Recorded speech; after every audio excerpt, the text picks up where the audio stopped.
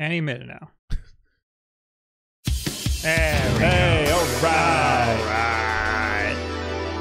Guys, big show today. Big show. Big show. Big There's show. so much. Well, No.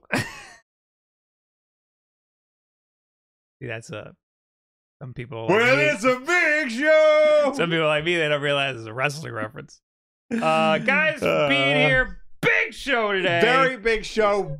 Big news happened today. It was going to be a good show regardless, but Sony had to come along and say, hey, we got something for you, Wolf Den. Hey. Don't you worry. Hi, I'm Mark Cerny, and we're doing this just for Will and Bob. That's what he said. First words out of his mouth. Hey, I'm Mark Cerny, and I got 9 minutes of a technical presentation. Hey guys, for you. I'm Mark Cerny. I know the last time I talked about a PlayStation console was really long and boring and technical, but don't worry. Now we've edited it.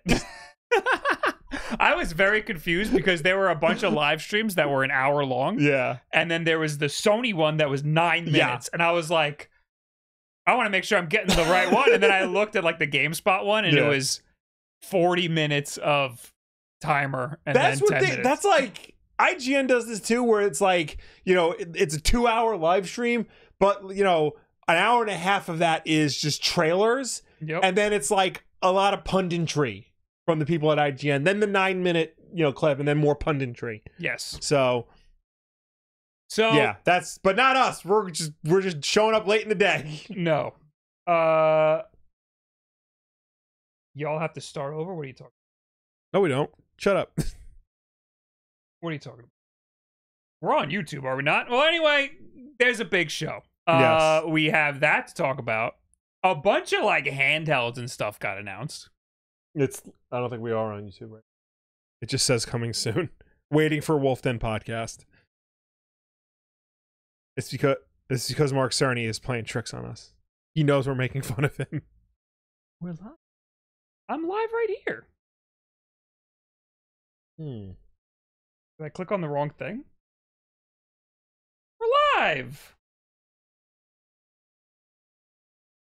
It says live as of 5 seconds. There you ago. go. Okay, there you go. I just refreshed. First I didn't do try. anything. That was YouTube's fault. Yeah.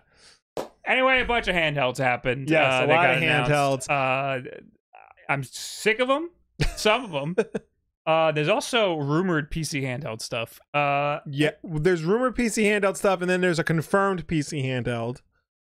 Yes. Oh yeah, by another, main PC manufacturer. Not Microsoft. Or somebody else. Probably going to talk a lot about the PlayStation though, and there's a bunch of other stuff. There was a lot of PlayStation news even before this announcement. You know, there are a lot of things that I felt like were worth talking about, and then Sony just came out and said, "We're going to give you the big thing to talk about."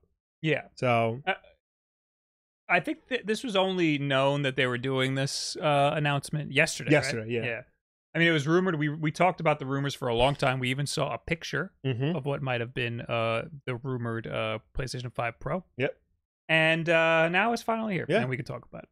But before we get into it, Blackbird, thanks for the 29 months. Can I use Ya Hungry 50 for 50% off of a PS5 Pro? No. You have to pay a lot of money. But good luck. If it works, let me know.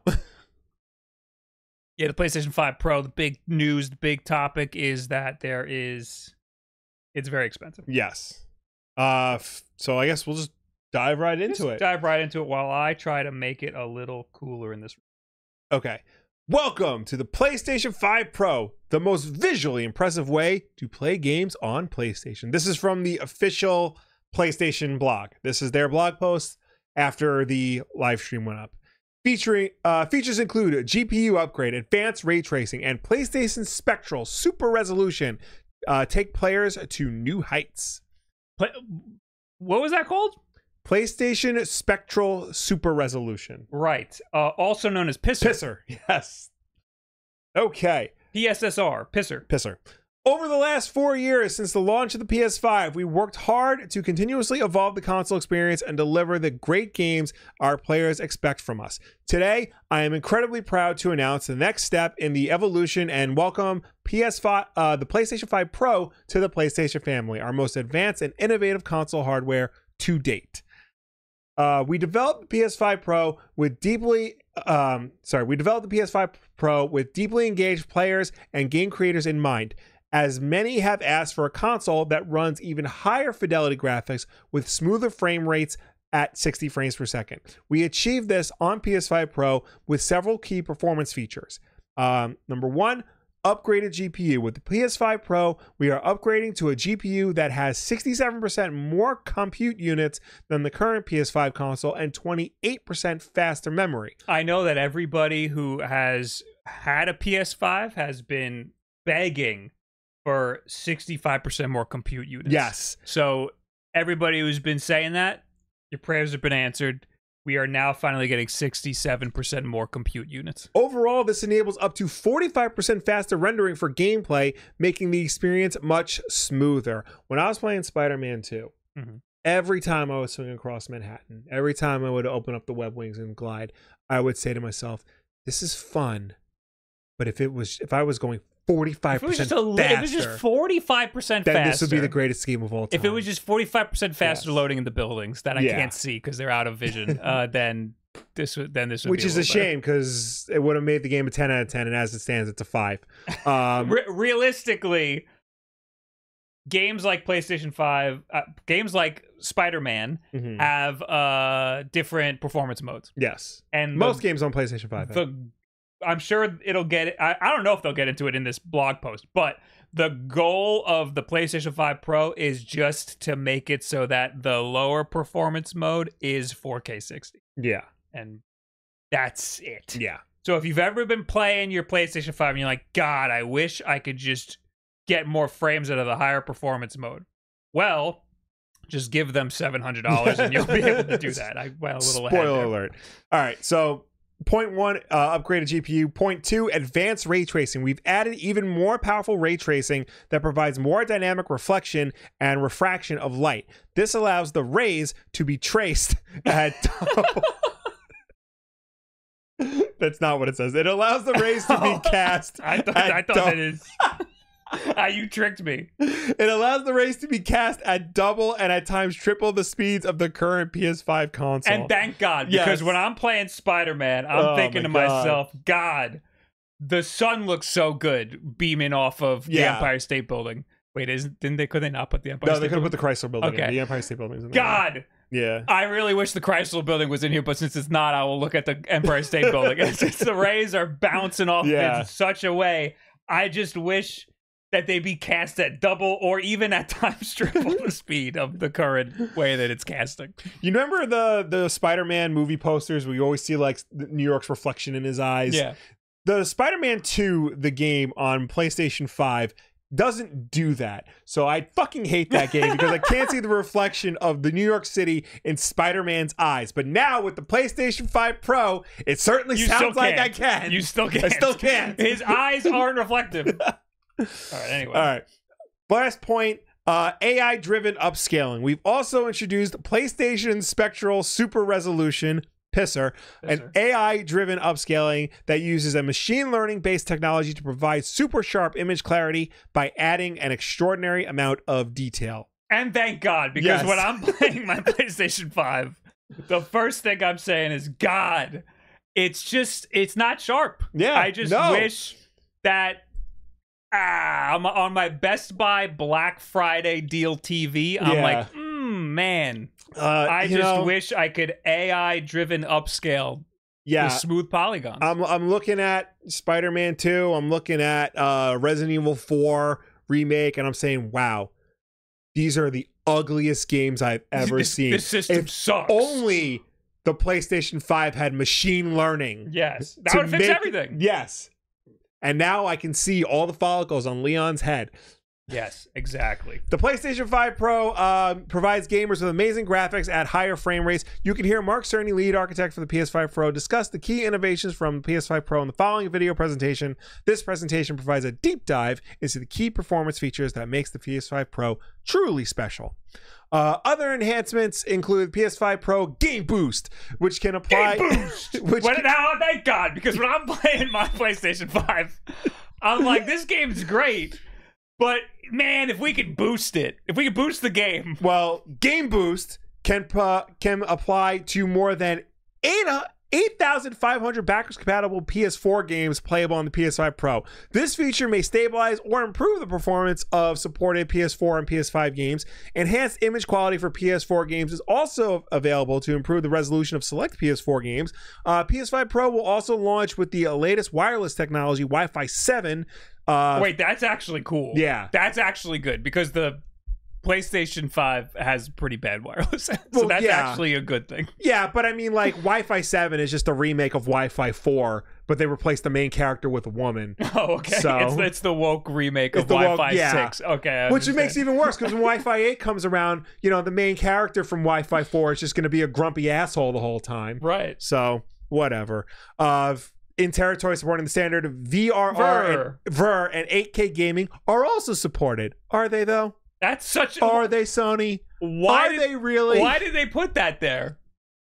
There's one game, and it doesn't even actually do 8K. Yes, but Bob, have you not been paying attention with the power of the PlayStation 5 Pro? True. Now you can play your Ratchet and Clanks in 8K. Hopefully, the ray tracing will help with that extra resolution bump. It's humbling to see how game creators are embracing the latest technology from the PS5 Pro, and several games will be patched with free software updates for gamers who take advantage of the PS5 Pro's features.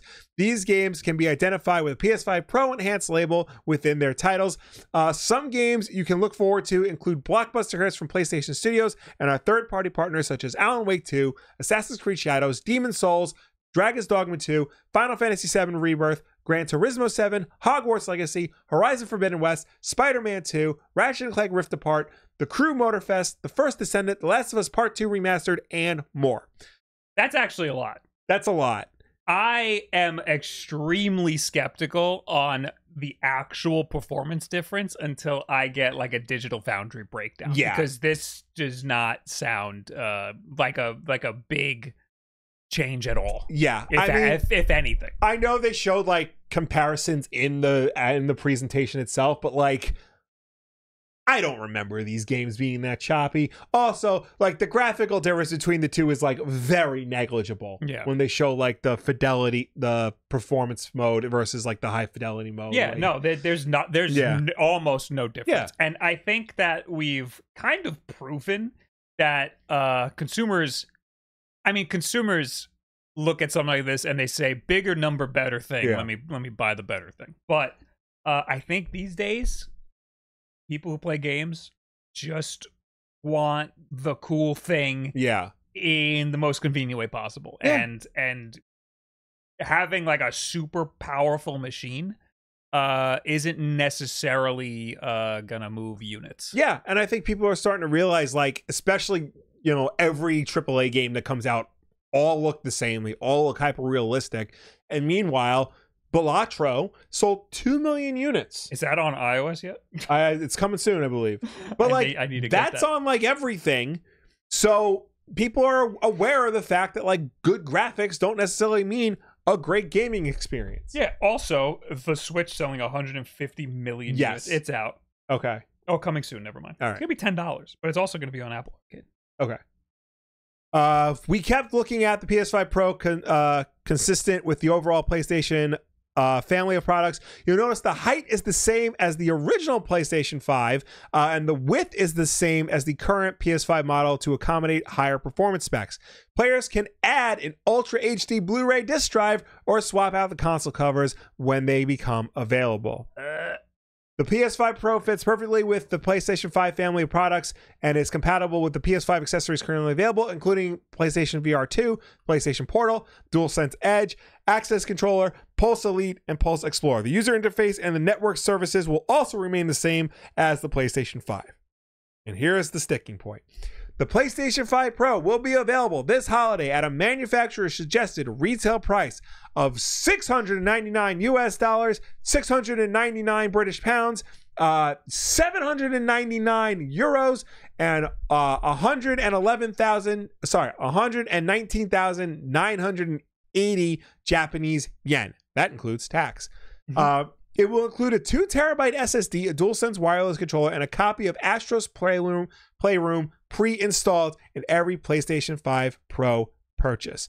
So, if you were wondering, don't worry, Astro's Playroom will be playable in 8K 125 frames per second because that's what that game needed. Actually, no. It's not going to be playable in 8K at all. And we don't even know what the performance difference will be on Astro's Playroom. It performed fine. Wasn't it 4K 60? But it wasn't Pro. Now we're going to play it on the PlayStation Pro. This confirms that Sony thinks that Pro means all digital, by the way. The next sentence is the PlayStation 5 Pro is available as a diskless console with the option to purchase the currently available disc drive for PlayStation 5 separately.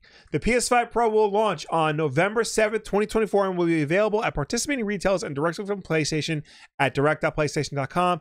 Pre-orders will begin on September 26th, 2024. In an update, pre-orders will be available directly from PlayStation and at participating retailers. On October 10th, pre-orders will be available at all participating retailers. So it's going to be available on September 26th from PlayStation Direct first, and then on October 10th, all other participating retailers will get it. Okay. Yeah. That's fine. No one's going to buy this. Yeah. So I was considering getting this when I heard about the rumors of it, because I can make a video, and right. I'm curious on the differences between the old PlayStation 5 right. and PlayStation 5 Pro. I want to check the performance side by side and see what's better. And I think people would be interested in that. We kind of knew that it was going to be expensive. We knew that it was going to be around this much. I remember talking about it. What's the PlayStation 5 right now? Like $500? And then it went up to like $550. In other terms. Yeah. I think like, so $500, but now this is like $700. It's a lot. That's a $200 price bump. And they're not going to drop the original PlayStation 5. The PS4 Pro was not that big of a price jump. And also, too, the PS4 regular got a price decrease when this came out. They haven't decreased the price of the PlayStation 5 standard unless you buy it refurbished. They're opening up a refurbished store, and that's where all the price drops are. I want to be very clear. I'm not defending the price at all. Right. I assumed it was going to be around $700. I remember talking about it and hearing that $700, and I was like, that, I understand that is where they might price it. Right. So I was prepared for that. And then when I heard it, I was still shocked for some reason. Because I knew it was happening, and I was still like, I cannot believe this. Because you think like maybe there's a chance that like they won't like sell it for that much, or at the very least they'll like reduce the price of. It's give me something. If they had something to show me that is worth $700, then maybe I'd be interested. Yeah, but they removed features. Yeah. There's not a disc drive in it. You have to pay for that separately. You have to pay for that separately. It also doesn't come with a stand. Like that's fucked. Sony has confirmed that Pro means you don't get a stand. The stand boggles me because none of the PlayStations that stand vertically ever came with a stand. You also don't really need the stand. You don't unless really you have need a cat. Then you could probably get a stand. Yeah. I was considering getting this, and then I saw the price tag, and I was like, I really cannot justify that because I know this is never getting turned on again. Yeah. I haven't turned on my PlayStation 5 except for this week when Astro's Playroom came out. Yeah. Before that, been a long time. Yeah, I haven't touched it in a long time. Mine's actually unplugged, and you reminded me from your tweet this morning that I probably should plug it in to make sure it works. But yeah, like it just there's no reason for this to exist. There is no reason for it to be this much money. Yeah. You know? And I think honestly, this is less about getting a PlayStation 5 Pro out than it is just finding a way to sell the PlayStation 5 at a higher price. Yes. Because Sony has been increasing the price of the PlayStation 5 in all territories except North America for some reason. And now they have found a way to increase the price of the PlayStation 5 in North America without actually raising the price. They just make a brand new console for $200 more, and they're going to try and sell you on it by like, it looks marginally better. I think they're just going through the motions. I think that they just... Yeah. Sony thought, Xbox might do this. We've done this before. We're going to have to make a Pro model. But again, like, the PlayStation 4 Pro was not all that impressive. It wasn't true 4K. It was super sampled upscaling back before they called it AI. You know, it was that kind of 4K upscaling. And as far as I know, like, it didn't sell like a significant amount. You're right. According to Stealth, it says in the US, the PS4 Pro accounted for 13% of PS4 family sales across, according to Circana, I guess is That's the NPD, yeah. Yeah. So that answers that. 13% of PlayStation 4 sales were the PlayStation 4 Pro, which is less than I thought. I knew it was low, but that's really, really low. And I would imagine that this would be lower, because it's a lot more money and there's a lot less reason to get it. The PlayStation 4 Pro made a little bit of sense because as that console generation was out, more people were getting 4K TVs and stuff. So there needed to be a little bit of a 4K upgrade. So that provided that kind of. Yeah. So it made a little bit of sense. This one makes even less sense. And then here's another tweet that I just found that I thought was interesting. Yeah. This is an example of adding more triangles to a figure. Yeah. To give it more fidelity. Yeah. And across gaming history, we're used to upgrades like this. Yeah. Like, you know, the N64 to the GameCube, we're like, whoa, that's so many more polygons. Yeah. As you get from like 6,000 to 60,000, it doesn't matter. Yeah. we're not making like big strides anymore.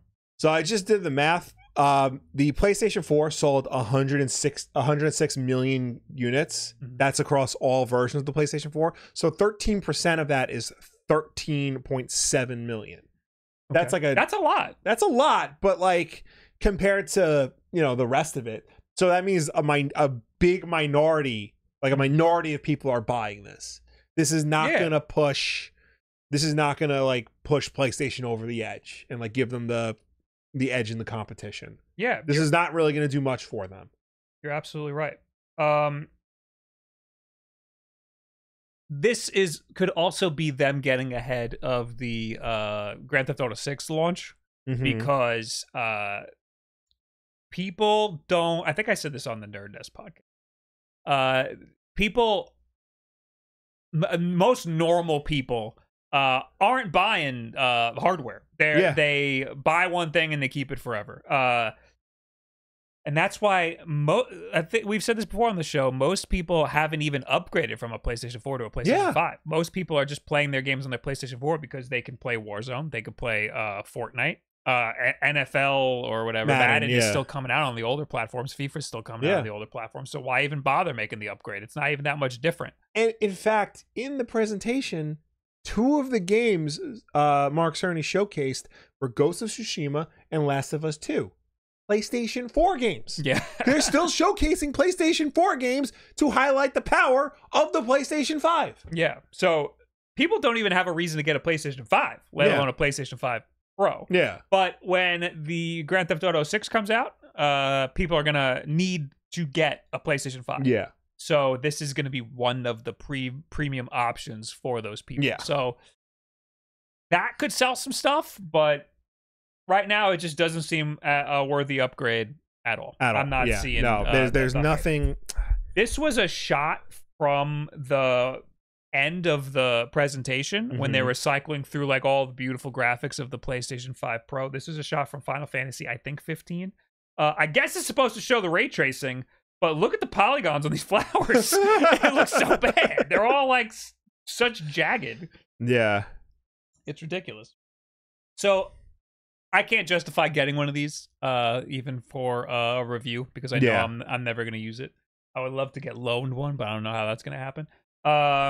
Tell Wood to get it. And Wood, he's in the chat. Hey, Wood, you buy one. Wood, it would be such a great video for you if you got one of these and did a review on it. It would be such a great video. And then can I come over? Another reason I can't justify getting it, the different faceplates are not out at launch. Right. And there is still no black disk drive. Yeah, you would have to. Well, the disk drive comes with a white faceplate, so you'd have to buy the faceplate for that. Yeah. Well, there is no disk drive faceplate. Oh. It's just the disc drive. So this needs to come in the color of the faceplate that you get. Yeah. That sucks. So all my consoles right now in the living room are black. Yeah. And this would ruin the theme. So I can't do it. Also, they said it's the same size as the PlayStation 5. It's the same height-wise as the PlayStation 5 original. And then thickness, they said PlayStation 5 Slim is the same. That's so big. Yeah. That's huge. Yeah. Island Bob Wolf, a PS5 Pro, Mr. Beast, shocked face. Think of the thumbnail. Exactly, dude. That's what I'm saying, man. Okay, so when you buy the, you can get the covers for the Slim, and it comes with a faceplate for the. Wait. Yeah. See. That's the blue disc drive, and then that's if you don't want to use the disc drive. Is this for the Slim? This is for the Slim. Oh, it's a Slim. Okay. Yeah. Okay. So you can change the faceplate of the disc drive. Okay. All right. I'm a little less upset, but I'm still not getting it. Yeah. It is nice they gave you 2 terabytes though. 2 terabytes is nice. Yeah. I don't hate that it doesn't come with a disc drive because I think that's a better solution than having 2 completely different models. Yeah. I hate the price. But at this... See, this is where I get confused because from my understanding, people are still buying games physically more so than they are other forms of media. Physical games is usually what parents get for their kids. It's around 50-50 now. Is it? Yeah, I think it's a lot more than we think. Okay. Because we're plugged in. We're plugged in, and we talk to everybody who is just as crazy about this stuff as we are. So, and most people aren't like that. Mm-hmm. And I think it's just easier now to download stuff. Yeah. And they must know that, and they must have some research. Yeah, sure they have all the... But also, I think that it's just a cost-cutting measure, and I don't hate that. I don't hate that instead of 2 versions, it's an accessory that you slap on. Yeah. I don't hate that. I hate the price. Oh, yeah, It needs to be... significantly less than $80. No, well, I just mean the console itself. Yeah. I don't even mind that the disc drive is $80. I do. That's a reason. I think that's fine. Because you can get a disc drive for half of that. Yeah, it's proprietary and slaps on. The system itself should be $100 or even $150 cheaper. They should have lowered the price of the PlayStation 5 base model and that also. Yeah, that's what they should have done, and then release this for what the PlayStation 5 launched at. It needs to be a little more. Okay, so $550. Sure, whatever. I could see this being $600 and I wouldn't complain too much. Right. But it's not. It's $700 and you need to buy some accessories. And the fact that they screw you with a $30 stand. Yeah. That's another insane thing. There's been a lot of talk. Yes. I spent a long time on Twitter today arguing with people. The first thing that I tweeted was, do you think it'll still do this? And it's a picture of the PlayStation 5 yelling at you that you turned it off wrong. And then, of course, I awoke all the PlayStation fanboys telling me that I turned it off wrong. It's probably still going to do that. I know. Well, I got flashbacks. The PlayStation 4 did this. Did it? It did. I remember it had the disc spinning out. It had the disc spinning out, but it also did this. If you put it in standby mode, it would yell at you that it turned off. Oh, see, I never put it in standby mode. Yeah.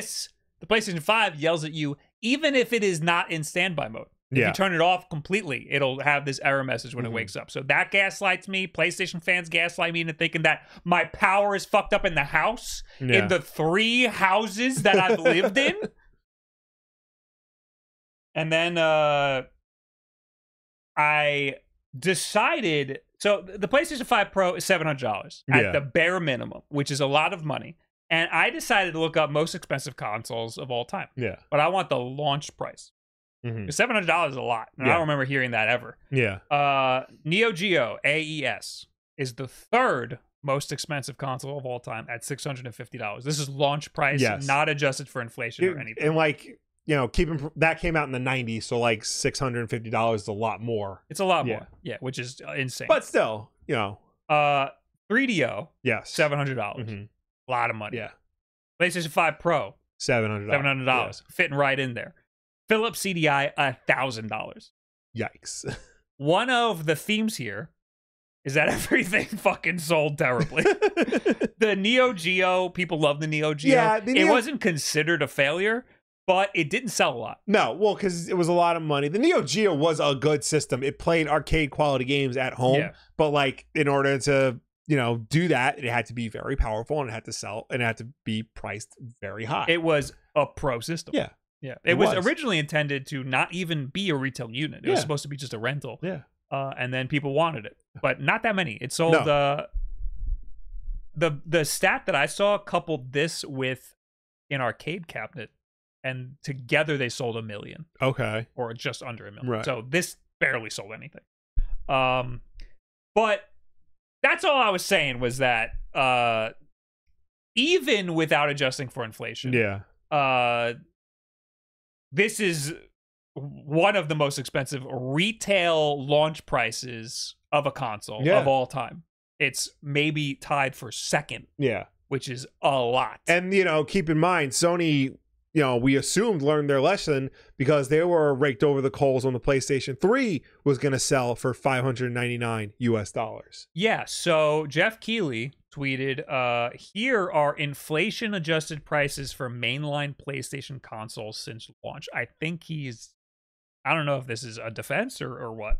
Probably just stats. Yeah, so it says PS1, adjusted for inflation, $611, which is a lot. Yeah. But that's in 1995.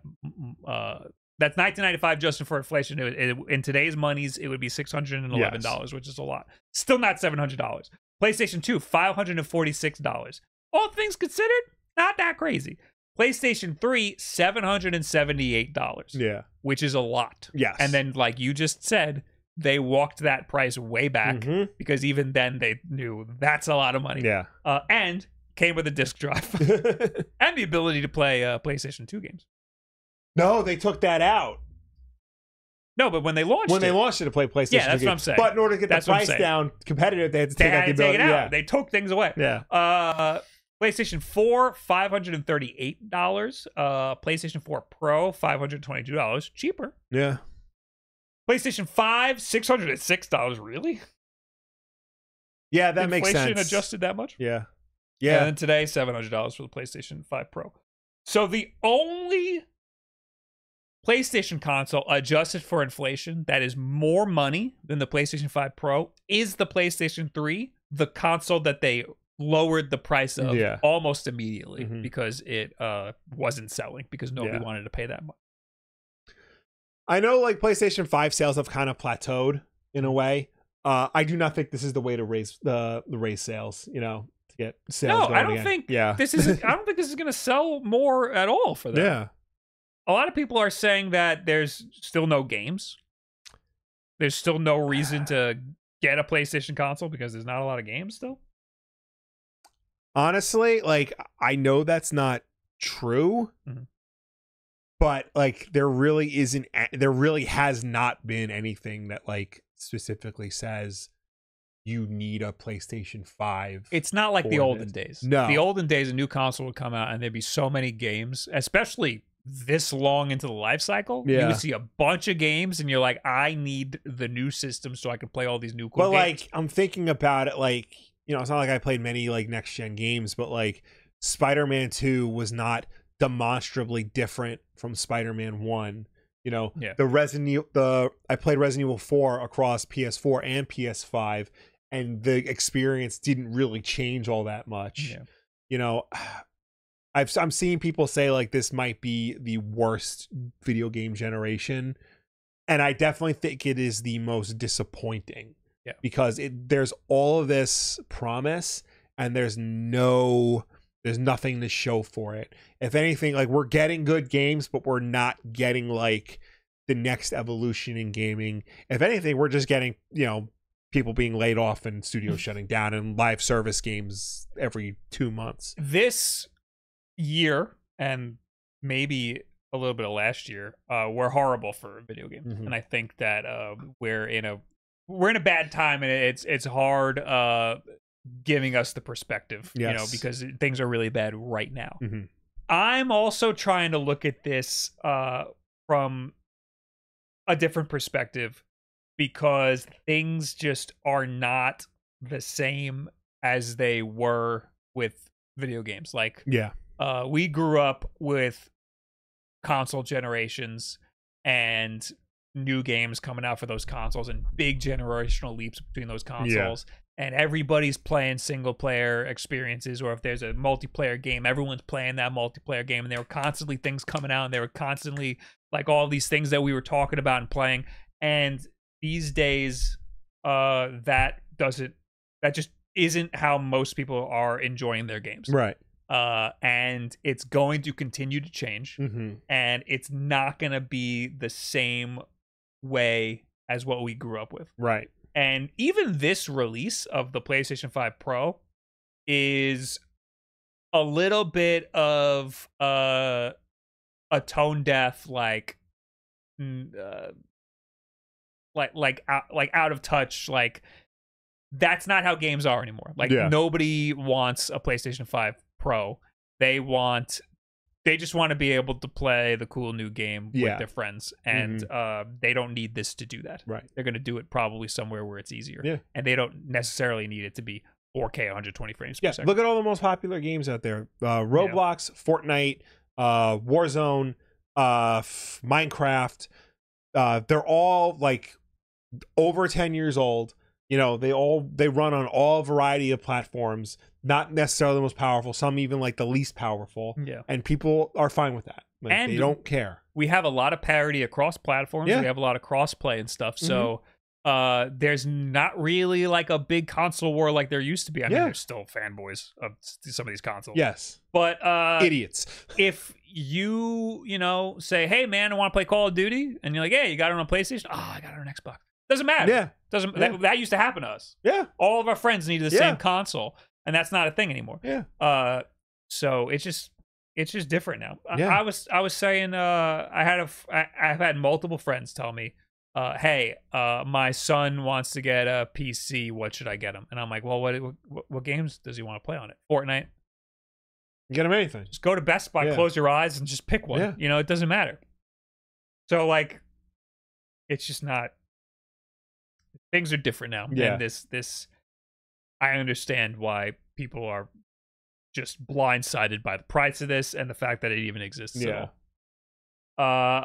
It comes with Astro's Playroom. Love Astro's Playroom. No, in all seriousness, Astro's Playroom, phenomenal game. Great. But, because it ran on a PlayStation 5, the PlayStation 5 couldn't handle Astro's Playroom. Well, the PlayStation 5 Pro, look out. According to Eurogamer, they say the game looks to be playing at around 1,872p. Somewhere north of 80% of a full 4K. So there's some room. There's some room. There's some room for Astro's Playroom to be upscaled with AI and ray tracing. Yeah.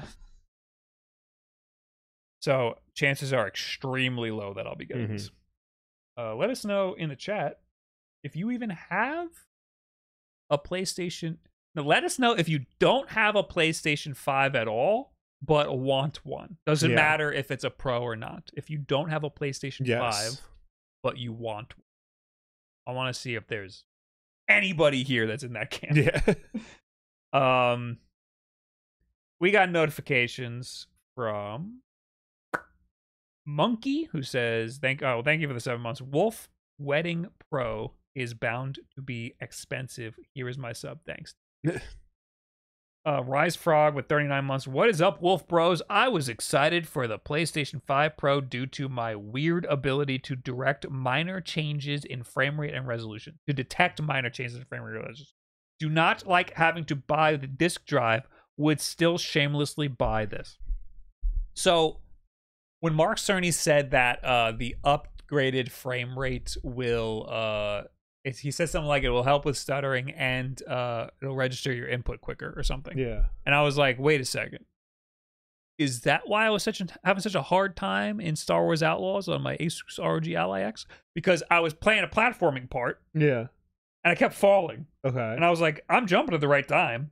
It's because the frame rate was really low and I was getting input lag. That's why that was happening. So I understand this. I understand that. But I'd still rather play it on the Ally X because it's convenient. Yeah. It's portable. Right. So I'm doing the trade-off. Yeah. T-Soul, thanks for the 47 months. And Milkman, thanks for the 17 months, 700 my ass. Yeah, I'm with you, buddy.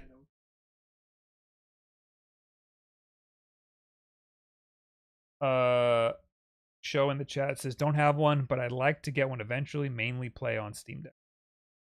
That's another thing people were saying. The most expensive Steam Deck is like $650. Yeah.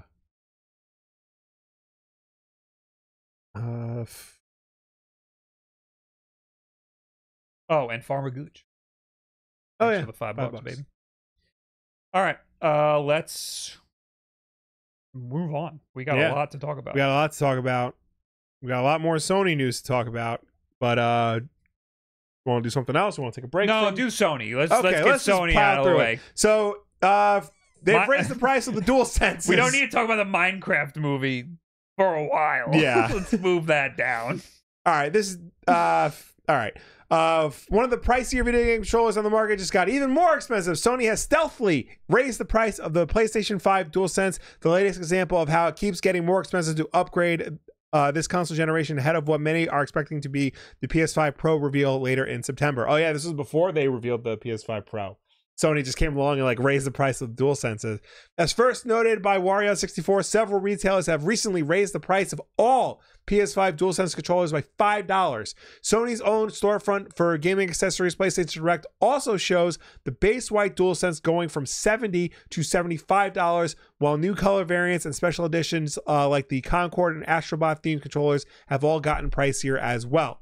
What's especially odd about the news is that this hasn't come alongside a broader announcement or an explanation at the PlayStation blog as to why the controllers will be more expensive 4 years into this console cycle, rather than less. In the past, hardware would get cheaper the older it got, with price cuts to the PS3 and PS4 helping new players finally upgrade. But this time around, things are going in the opposite direction. So yeah, that's again insane. Yeah, they're just at what point is this like a failure in manufacturing? Like I understand that the economy's bad and it's hard to find the materials for all of this stuff. But it's been like that for a really long time. Yeah, and you just raise the price of your console, you're releasing a new one at an insane price. Yeah. You gotta fix your manufacturing. Yeah. You know? It's a controller that's been out for 4 years at this point. Yeah. And so like, why now all of a sudden is it $5 more? Yeah. They always have weird pricing structure where like the white and the black ones were like cheaper than all the other ones, and now they're all like cost the same price, and they're all like no, I think the white one is still $5 cheaper. They raised the price of all of them by $5. Yeah. I don't get it. Yeah. It's not fun.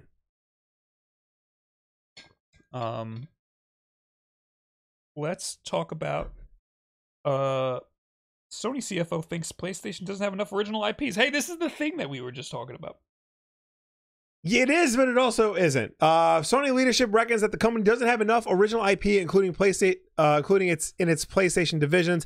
The group is making a multi-billion-dollar investment into creating original content in a bid to widen its share of the entertainment industry. And in an interview with Financial Times, expressed its desire to foster new IP from the beginning. Whether it's for games, films, or anime, we don't have that much IP that we fostered from the beginning, says Sony CFO Hiroki Totoki. I've heard that name before. I know. And I've laughed before. As he told the Financial Times, we're lacking the early phase of IP, and that's an issue for us. Totoki added that Sony as a whole has been better at finding new audiences for existing popular IPs, and thinks that the company won't grow without creating content from scratch for higher returns.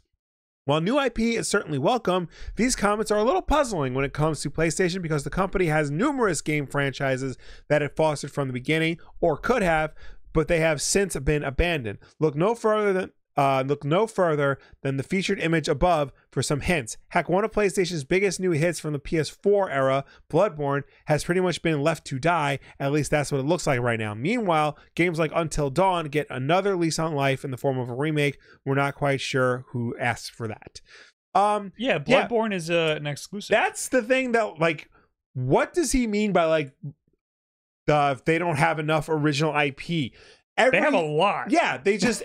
Every console generation, with I think the exception of God of War, every console generation, they scrap all the old franchises and move on to like a bunch of new ones. PS2 era had Jak and Daxter, Ratchet and Clank, Sly Cooper. Like those were like their core franchises. PlayStation 5, you got Concord. Exactly. The PlayStation 3, when they moved over to that, they scrapped all their old ones and they went to Uncharted, The Last of Us. Killzone became a bigger deal. What was the other one? Here is a list of PlayStation 5 only games. Remember, this console came out 4 years ago. Yeah. This is the list. There are a total of 21 games. Wow. And how many of those are available on the PlayStation? No, PlayStation 5 only? Yeah, but this includes The Last of Us Part 2 remastered. Oh. Yeah. So, most of these... This says Marvel's Wolverine. That's not even out yet. That's not out yet. So some of these include games that aren't out yet. Some of these include games that are remasters. They don't have Spider-Man 1 remaster. Because that's on PC. Oh, it's not on PlayStation 5?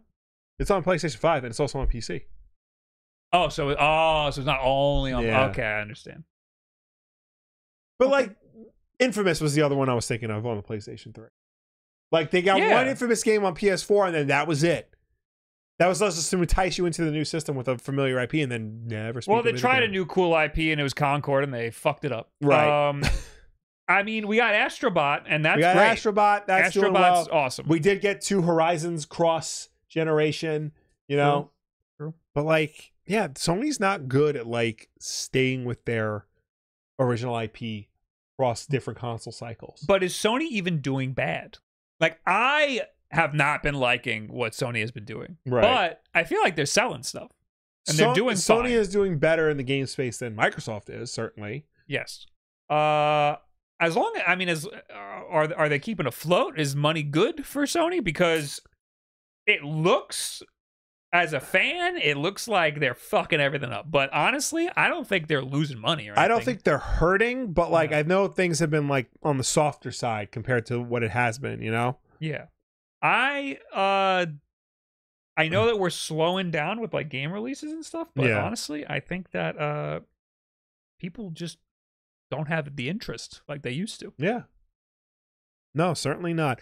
I think like bringing back some of the classic franchises would help, or at the very least making them playable on PlayStation 5, because like, you know, making people aware that you can play Infamous on your PlayStation 5 would be a big deal. Yeah. Or like the Killzone games, the God of War games, you know, the classic ones.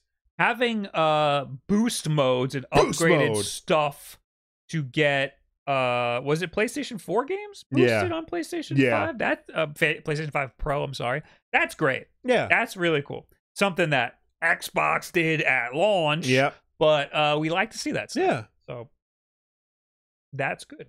I don't know. Also, 3% of PS5 owners have a PlayStation Portal, which is that is, I mean, I knew this was going to be a specialized piece of equipment, but that is so goddamn low. Yeah. That's a fucking abysmal attach rate. Yeah. Matt Piscatella of Circana recently said via Blue Sky that he has revealed that fewer than 3% of PlayStation 5 owners in the US own a PlayStation Portal as of the end of July. I don't think I've ever clicked on a Blue Sky link. It freaked me out. See the butterfly. So let's talk about PS Portal. While it has performed above expectations so far, there's still plenty of room to update. At the end of July, fewer than 3% of US PS5 owners had purchased the Portal. Could be an area to watch closely for the holiday. Source Circana Retail Tracking Services. VG Charts estimated that the PS5 Charts estimates have the PlayStation 5 at 21.14 million units sold through the US at the end of July. That will put the PlayStation Portal at a maximum of 634,000 units in the US. So just under a million. Yep. Matt Piscatella goes on to say that the PlayStation Portal could be an attractive gifting option for people. It could, and honestly could be. Yeah, I want to shit on the Portal a lot because I hate it. But I mean, if somebody has a PlayStation 5 and they like their PlayStation 5 a lot, I could see a world where people would be excited to receive a PlayStation Portal. I still think there's much better ways to remotely play your games, but most people aren't going to want to fuck around. And a PlayStation Portal, it's not that much fucking around to get it to work. People will be disappointed. It's very easy to get disappointed with the PlayStation Portal because you think you can do a lot of things that you can't. Allegedly it's better now, but I don't know. I'm gonna try it because I'm playing Astrobot and I don't want to play it on the PlayStation 5.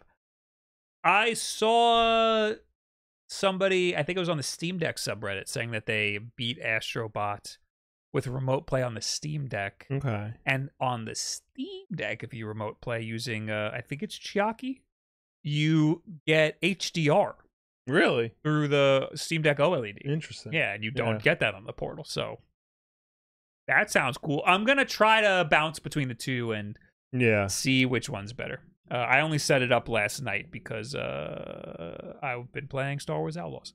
And let's do a little aside about Star Wars Outlaws. I was playing that, and the fucking goddamn Ubisoft Connect doesn't automatically cloud sync. It did the first time. I don't know what happened. The first time unless maybe I replayed something and didn't realize it. No, you have to do it yourself, and that was a pain in the ass. That for me to do. sucks. The worst thing about Star Wars Outlaws is Ubisoft Connect, and I honestly think that the review score should be lower because of Ubisoft Connect. If you're talking about the PC version, the launcher should be taken into account. Well, I think, on the topic of the review score, I think reviewers were already handicapped because they had 6 days to review it. And that's a big open world game. You can't really review a game like that in 6 days. Yeah. And I think that affected a lot of people's review score anyway. So now you added to it the launcher. That just makes it look even worse than what the game actually is. Yeah, no, I'm not I actually kind of like the game. Yeah. But I am not happy with that launcher. Right. Wood in the chat says, I'm in the 3% of people who bought the PlayStation Portal. So is he. He says, mine is still broken from when they forced me to update it a few months ago. So he got forced an update, and it is a known thing that it stops working with, I think, Wi-Fi 6 routers or something. It just... Yeah. It was just like, nah. Okay. I thought they fixed that. But, I don't know. I mean, mine connected this morning when I was trying it out, and I have the same router as him, so I don't know what the fuck the problem is. How's remote play on the Odin too? I don't know. I haven't. Well, I think I tried it. Look at my Odin 2 video. I didn't try it on the Mini, I don't think. What else? Any more PlayStation news? You want to jump to Star Wars Outlaws while we're still Yeah, sure. All right, I'll move that up. Ubisoft slump. Star Wars Outlaws fails to turn things around, and Exafine numbers are sliding, and we still don't know where the sands of time are. Oh, yeah. The launch of Star Wars Outlaws should have been a triumph for Ubisoft, a milestone moment heralding a turnaround in the company's fortunes, but on the financial front, at least, it hasn't really worked out that way. Outlaws has been generally well received by critics, but sales don't appear to be meeting initial expectations, and instead of seeing a surge of Ubisoft share prices have tumbled following the game's release to its lowest since 2014. Ubisoft was banking heavily on Star Wars Outlaws, saying that in its most recent financial report that gameplay previews were not only praised by players and critics alike, but also highlighted the cutting-edge capabilities of our game engines. As we progress through fiscal year 25, All of our efforts are focused on successfully launching our promising new releases and positioning them as long-lasting value drivers for Ubisoft while continuing the transformation of our organization, says Ubisoft CEO Yves Guillemot. We are excited about the future and confident in the sustained progress of our turnaround throughout the years. But Reuters report says that sales of Star Wars Outlaws are sluggish, quoting JP Morgan analyst Daniel Kervin as saying that the game has struggled to meet our sales expectations despite positive critical reviews. Kervin also lowered his sales expectations through the end of 2025 from 7.5 million units to 5.5 million units. That sucks. Yeah. I thought it would have done fine. I am surprised. But Ubisoft has been in a rough spot. Yeah. They frequently are not meeting the expectations. Part of me is surprised because I thought, like, you know, the casual Star Wars player would, like, just see that and hear, like, open world Star Wars and think, like, oh, I'll hop on, you know, play that or whatnot. You know, I guess because it's not, like, it's only on PS5 and Xbox Series and PC. It's not on, like, older generation systems. Mm-hmm. Like, that's still a handicap for a lot of people. True. It is a little hard to run on certain PCs too. Yeah. Like you need a pretty decent machine to do it. I think also too the fact that like Star Wars is kind of at a low point now. That like, also, even people who still like Star Wars like kind of feel like Star Wars is in a rut right now. The fact that people are genuinely burnt out by Ubisoft games, because how many times can you release Assassin's Creed in different styles, be it Assassin's Creed 23 or Far Cry or Watch Dogs or Ghost Recon? You know, they're all the same game. They're all the same. They all run off of the same backbone, and they all mechanically have the same stuff. You do the same things in all of these games. And it's getting rough, and it's not... we're not like okay with that, and I knew that going into this. Like I've been burned out on Ubisoft stuff, and all this stuff that I fear about Ubisoft is true in this game. Right, things are janky. It's got the same sort of janky climbing as Assassin's Creed. Like you'll try to like jump on something and it just won't latch onto it, and then you'll die, and then you'll have to do it again. You'll do the exact same thing and it'll work all of a sudden. There's like stealth takedowns and stuff, and there's this one thing you do. You get your little guy, the little Nix. You get the little guy, and you hit the left bumper, and then he grabs something, or he could take some, or he can distract somebody so you can take him down. Like he guts in the face, like, oh, what's that? So this is a mechanic that happens throughout the whole game. There'll be two guys. So Nix gets one, you take down the other, and then you take down the guy that Nix is on. Right. So you distract the guy while you take down the other guy, and then you take down the other guy. That happens all the time. Right. What keeps happening to me is Nix is distracting one guy.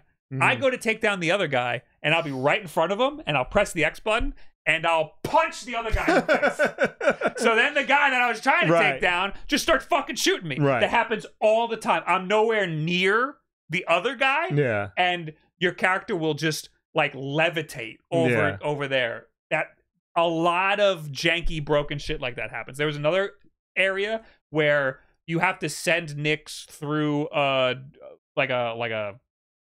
through a window to like open a door for you. And the fucking little prompt just would not come up to send Nix. I had to like position myself in the perfect way. And this is part of a scripted event. It's part of like a main story thing. So that should absolutely happen. I am also now just realizing that I'm about 6 hours into the game. I just met this person for the first time. The person on the cover. Yeah.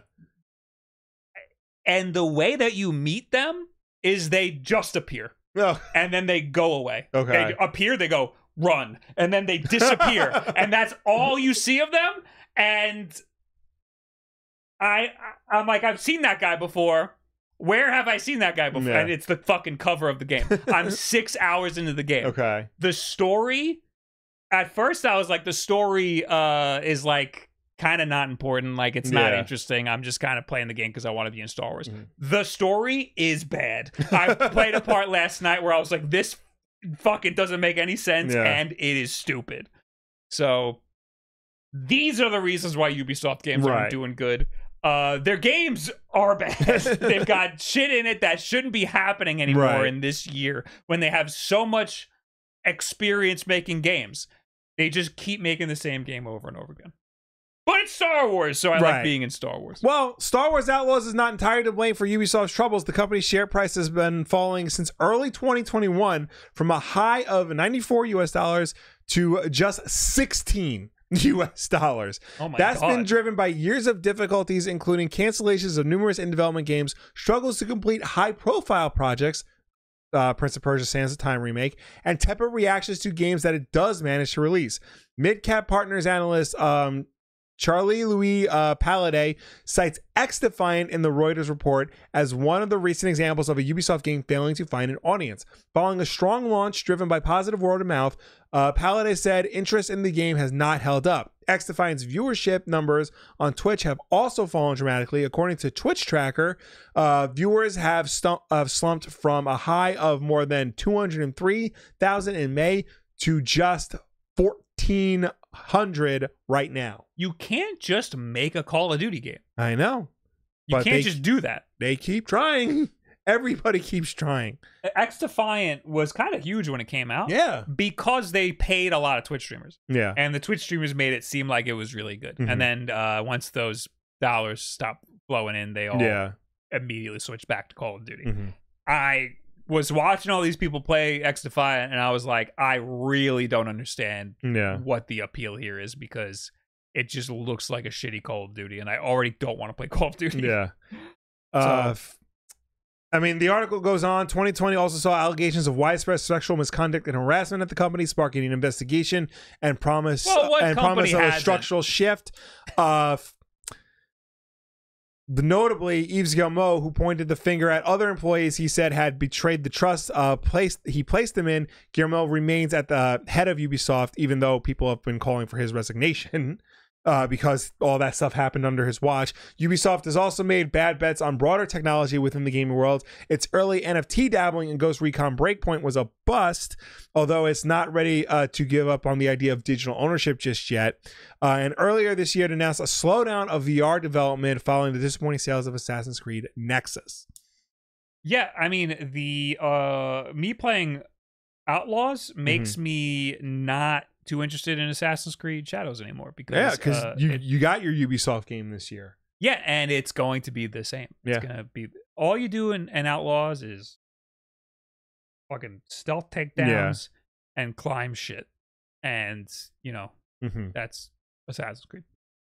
Although I'd imagine it might be a little better than Assassin's Creed, but I saw that preview and I was like, man, this looks the traversal in Assassin's Creed looks the same as it always does. Yeah. Except there's some backflip animations. Yeah. Yeah. So I don't know. They just gotta make unique games. That's it. That's your answer. Yeah. Didn't Rayman Mario plus Rabbids do good? The second one didn't do as good as the first one. Right. But like you said, like they need to make more unique games. The Prince of Persia remake is stuck in limbo right now. We're supposed to be getting a new Splinter Cell, which was allegedly not going to be an open world sandbox. The 2D Prince of Persia did good. Yeah. They made two of them for some reason. They made two of them, yeah. But the Sands of Time remake is still up in the air. And again, but that's just going to be Assassin's Creed.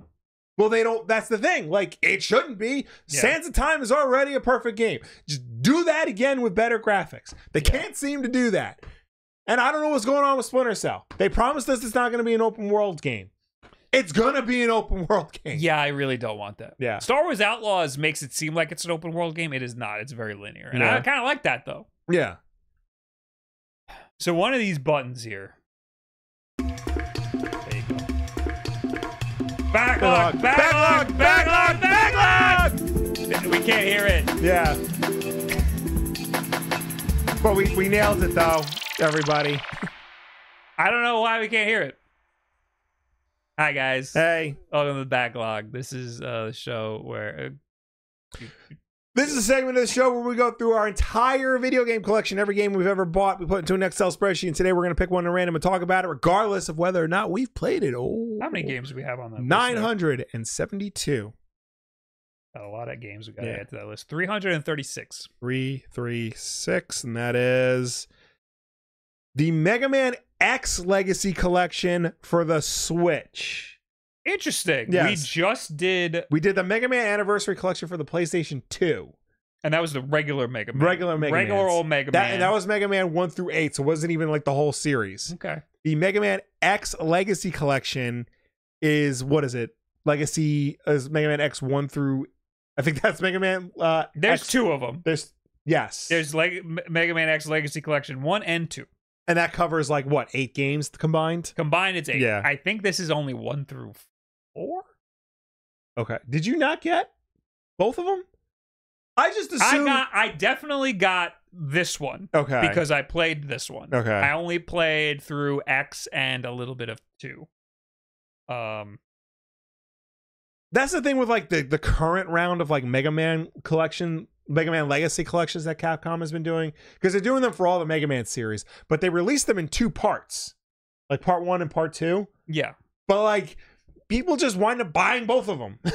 Yeah, well, that's why they do that, because they want you to get both of them. Yeah. This game was cool. I think it had filters. Am I wrong? Did it have like CRT filters? I believe so.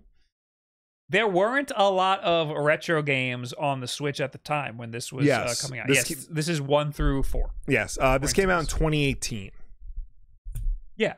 So I don't think there were any Switch Online. No, I think that was then. before Switch Online. Yeah. So this was there were a couple of here are the filters. Yeah. And they were pretty decent. Yeah. So at the time, this was like a really big deal when this came out, because it was retro games on the Switch, and we didn't have those. Yeah. And this collection did a pretty decent job of having the pixels be scaled perfectly, having filter options, even though they were pretty minimal. It was still better than what other companies were doing. Yes. In terms of the games, these are definitely some of the best Mega Man games, period. Mega Man X is the best Mega Man game, right? Period. Yes. It's the one that I tell everybody to just jump in and play. Yeah. So I really like Mega Man. Comparatively, I haven't played a lot of Mega Man games. Yeah. Mega Man X, though, is incredible. And in this, it's just Mega Man X. I don't know what else we're saying here. I played this game on a million different platforms. Yeah, and I feel like we have Mega Man X on Super Nintendo, so if we ever get to that, then like, what are we going to say about that one game? Well, all right, so you played a little bit of X2?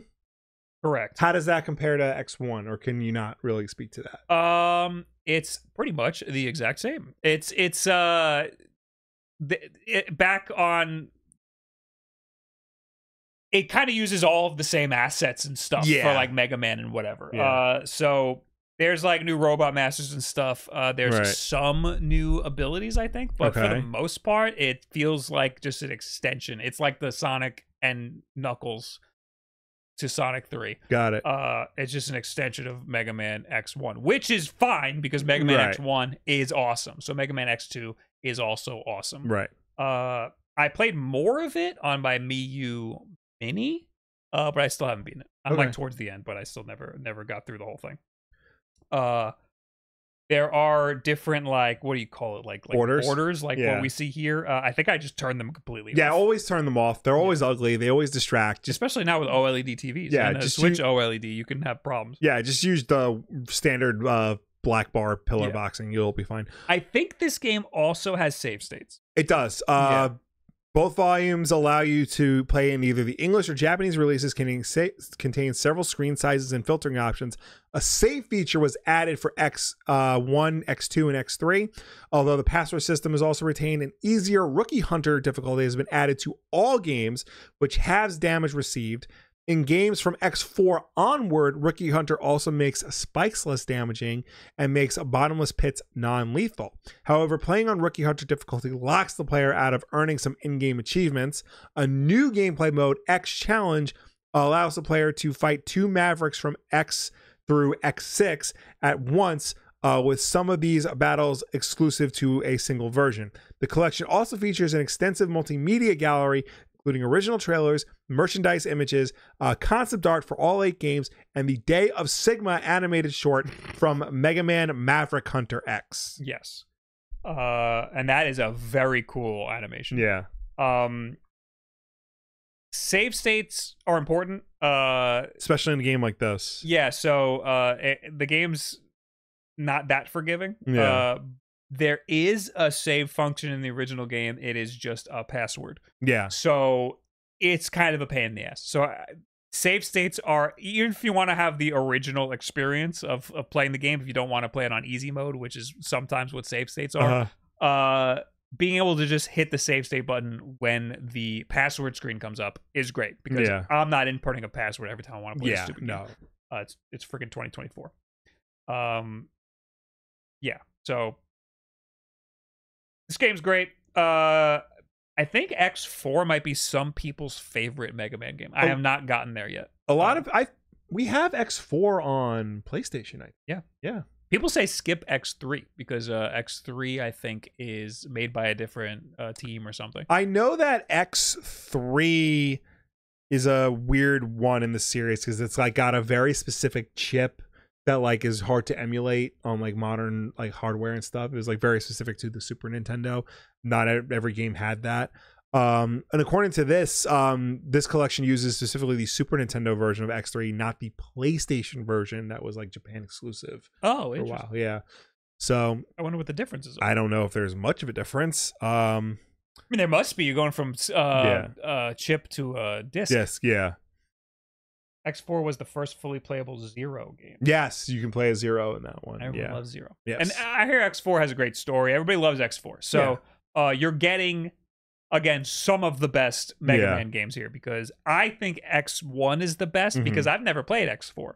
And everybody who's played every Mega Man game says that X4 is the best. Right. So you're getting both of those games in this collection. Yeah. 1 through 4. The PlayStation version adds additional animated full motion video cutscenes, rearranged remixed music tracks, and completely different sound effects from the original SNES version. Do I have X2 Legacy Collection on the list or no? It just says the Mega Man Legacy Collection. X Legacy. Yeah. Yeah, I think I might not have gotten the second one. Interesting. Yeah.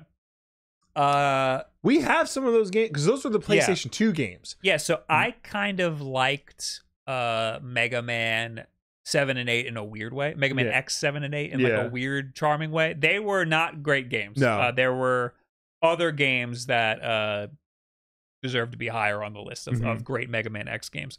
But I remember we played, I think it was 8. I played it at Jake's house. Yes. And I really liked it.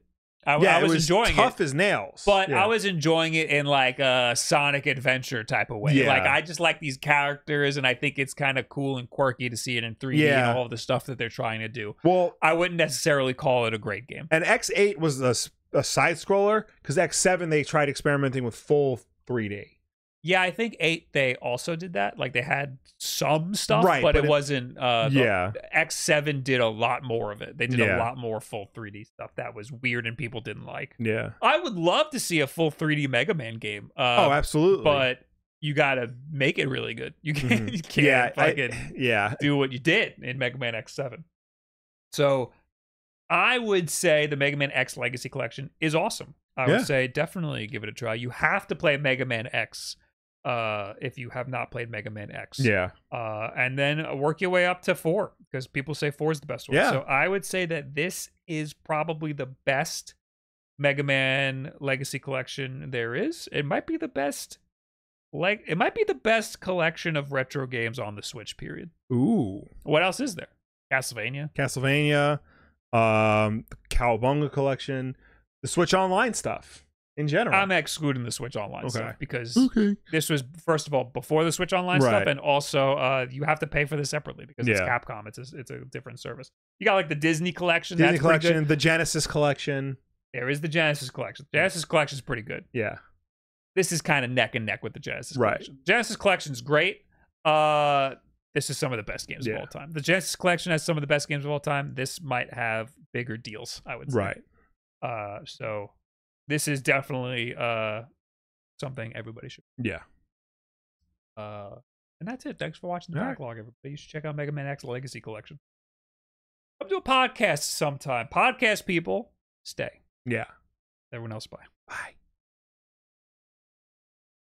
All right. Thank you, Filthy Casual XL, for the 5 months. Hey guys, I haven't been able to watch you live for a bit, but I picked a good topic to come back to. The price of the PlayStation 5 Pro is absolutely too much for me. Unless my current PS5 dies, I don't feel like I need an upgrade. Love the videos as always. Glad you do what you do. Oh my god, thank you so much. Yeah, like even if your PS5 dies, like get a regular PS5. Yeah. Yeah, there's like no reason to get the Pro. I was playing Star Wars Outlaws in my living room, and I was like, "We need a TV upgrade. I need like an HDR OLED something." You don't have it. Your TV doesn't do HDR. It's a old Black Friday, pre-pandemic Black Friday special. So is mine, and it does HDR. I think mine does HDR, but it's shit. It's like shit HDR. Early TVs, like it's hard to tell if like it does HDR properly. Well.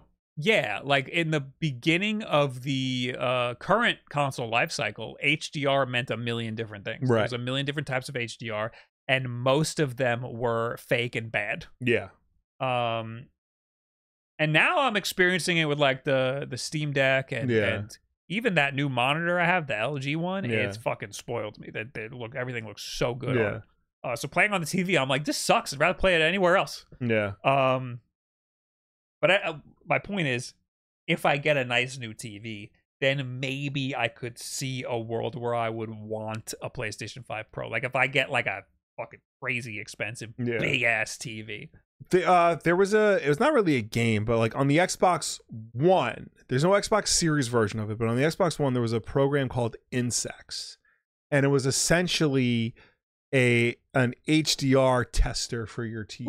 Ooh, okay. It was a CGI like thing where like, you know, two ladybugs are like flying around grass and stuff, and you can like pause it, turn the HDR on and off like in real time, and even like it'll highlight what is being enhanced by the HDR. What is this for? It's for Xbox One. You can play it on Xbox Series, but they only made an Xbox One version of it. So, but it should still work on Xbox Series just fine. Okay. Yeah. I would say check that out, because actually it did show you like what the HDR is doing. I'll look at that. Yeah, I think that it's fake HDR on whatever TV right. Shitty old Samsung TV that was like $500. But when I put HDR on the Steam Deck OLED and on my freaking even my old Gigabyte monitor, it's very obvious what the difference is. All right. Plow through some more news here. Let's talk about some handhelds. Oh boy. That are let's do the handheld corner. I'm moving all of this stuff up. We're doing the handheld corner. We're gonna first talk about the Retroid Pocket Mini and Retroid Pocket 5. So this was announced a little bit ago, but the pre-orders went up last night, and I pre-ordered both because I'm an asshole. This is from Time Extension. Over the last few weeks, Retroid... We don't need to talk about all this. Yeah. Like, they're up for pre-order now. They're a little expensive, I would say. Which one is this? The Mini. The Mini is on top. Why is... Okay. Is there a problem? Put a picture there. There's the picture.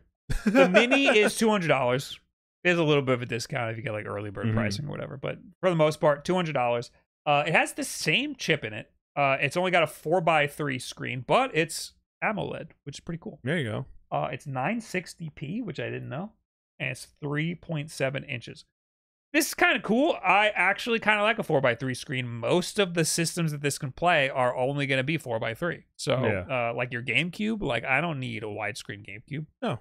Same thing with PlayStation 2. PlayStation 2, not many games I'm going to want widescreen for. And then there's also the Retroid Pocket 5, which is the same chip, but it's a 16:9 and it's 1080p. 1080p is nice. Yeah. Oh wait, I'm being dyslexic. No, I'm not. No, they're both a Snapdragon 865. Okay. They're both the same chip. But I believe there is more RAM in. Yes. So the Mini has 6 gigabytes of RAM, and the new one, the 5, has 8 gigabytes of RAM. Right. So that's the big difference. Otherwise, they're pretty much the same thing. And that retails for $220. So for $20 more, You're getting a wider device. Right. For the most part, they're pretty much the same. Okay. I kind of like the mini because again, I kind of like having a 4x3 screen. Yeah. I don't think I need that much. But I mean, 16:9 would be nice for like streaming games, playing more modern stuff. I've liked the previous Retroids. I think that they do release things a little too quickly, but now we're looking at Anbernic releasing things every 4 seconds, and I'm like, you know what? Never mind. I appreciate it. If Retroid releases once a year, I'm cool with that. They did just release the Pocket 2S or something, so like they're getting a little crazy. But I don't hate this. I think that Retroid is some of the best value in retro game or retro handhelds because it can play up to GameCube and PlayStation 2. It's Android, so you can play Android games on it like Dead Cells. You can put emulators on it like Yuzu ran kind of good, so you can do Switch games. It's you're not going to be playing Mario Odyssey, but you can play some pretty decent Switch games on there. And you can stream remote play to your PlayStation. You could do Xbox remote play and whatever, and it's pretty good for all of that. And at $220, that's a really good deal for the power that you get because the next comparable system is an Ein, and that is going to be over $300. So I do think that the value is there. They're a little cheap. The last one that came out had some shoulder button issues. The Flip had a really bad hinge, so they're like the manufacturing is a little cheap. But it's easy to recommend because it's got a lot of power and it's cheap. They have announced that these you'll be able to dual boot Android and Linux. Okay. You're not going to be able to put like Steam OS on there. It's not powerful enough to do that. So I don't really see a reason to put Linux on there. But that's something that other people are working on homebrewing. And they are also overhauling their launcher. So the home screen will look a lot different, which is good because they've been using the same launcher for like a long time and it's gotten pretty shitty by now. Right. So hopefully that's a lot better. So I'm interested in this. I will definitely have a video on it. It should be different enough to actually warrant a video. But yeah, I'm sure there will be one thing that's royally fucked up with it because it's Retroid. Oh yeah, the biggest problem I had was the Pocket 3. The power button just stopped working. It's just physically broken. Is that the one they sent you a replacement power button, or was that a different one? It came with a replacement power button. And they said, put it in yourself because they knew it was broken when they made them. Right. Which is why I don't really like Retroid because they do weird manufacturing shit. They have a history of weird manufacturing shit like that. So we'll see. We'll see what is royally fucked up with this.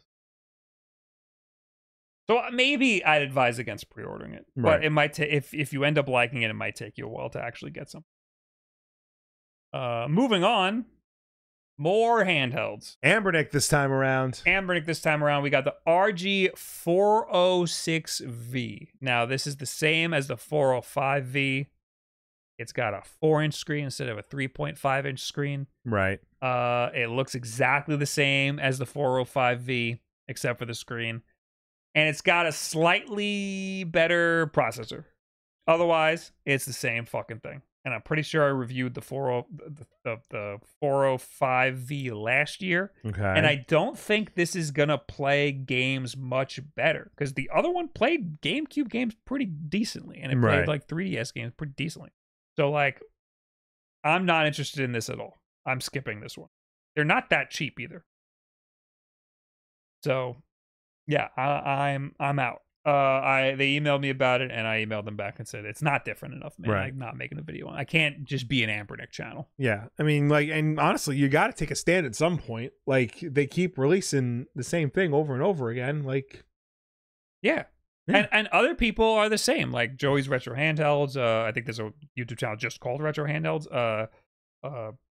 Retro Game Core. Like all these people like are just gonna be Anbernic channels. Like, dude, you gotta relax. Like we don't need this. We don't need these every other week. And this was this came out before people even got their 40XXV. Yeah. Before they even got, they might have purchased that, and before they even got it in their hands, this was announced. Yeah. And that is fucked up. Also, they need to take their time when they're making this stuff. The thumbsticks don't even work right, and I bet you they're not even going to work right on this. They need to fucking relax and get things to work properly before they just announce new things. Another one that I might actually be interested in, we got the Acer Nitro Blaze 7. This one I might actually want to try. You want to just read the editor summary to save time? Yeah, where's that? It's up at the top. Acer Nitro Blaze 7 delivers fast and smooth gameplay powered by AMD Ryzen 8040 series processors with up to 39 total AI tops, up to 2 terabytes of storage, and 16 gigabytes of LPDDR5X memory. Offers immersive and stutter-free visuals on a full HD 144 Hz refresh rate ISP touch panel paired with AMD Radeon 780M graphics, Radeon Super Resolution, and AMD FreeSync Premium technology. Customized Acer GameSpace app integrates mainstream gaming platforms on a Windows 11 powered handheld, and compact and lightweight design allows for portable gaming anywhere, and ensures lightning fast connections with Wi-Fi 6E support. So this is Acer entering into the PC handheld market. We've seen Asus, we've seen Lenovo, we've seen MSI, and now of course it's Acer. It is ugly as all sin. I don't know what sort of gamer world we're living in. Like the gamer design is turned up to 11 here. Yeah. I think it says on the back, it says like power, like on, but I don't know. It's very dumb. I mean, if we're being honest, like all of these handhelds like look stupid. This is the worst. Yeah, this is like, it says Nitro. It says Nitro, but no, there's other stuff over here. That says Sport. Oh, God. That says Dynamic. Hold on, you can download the PNG. It's bad. It's a bad design. Otherwise, everything is kind of the same as we've been seeing. It had the 8040 series processor here is pretty much exactly the same as a Ryzen Z1 Extreme. The only difference is this has like some AI stuff that who cares? You're not going to use. 2 terabytes of storage is pretty good. Yeah. So that's at least an upgrade from other offerings. Yeah. 16 gigabytes of LPDDR5X memory is same as the Lenovo. And it's less than the Asus ROG Ally X. Yeah. So I'm not impressed by that. Full HD 144 hertz, which is good. That's only a little bit more than the original ROG Ally. It's the same as the Lenovo Legion Go. Yeah. I did hear that this is a native landscape display, though. I might have that wrong. Somebody in the chat correct me if I'm wrong there, but that would be nice. Because the Lenovo does not, it's landscape. Right. Customized Acer GameSpace app. It needs its own launcher because all of these have that. Most of them are really bad. We'll see if Acer has one that's pretty decent. Wi-Fi 6E. I'm not impressed. So the only thing about this that would really impress me is if the price point is there. And I fear that having 2 terabytes of storage is their way of trying to compensate for the price. Yeah. Yeah, well, it says up to 2 terabytes of storage. Oh, so I'm sure there's like a lower tier model that won't have that. Okay, I'm not. Yeah, sure how that's gonna work.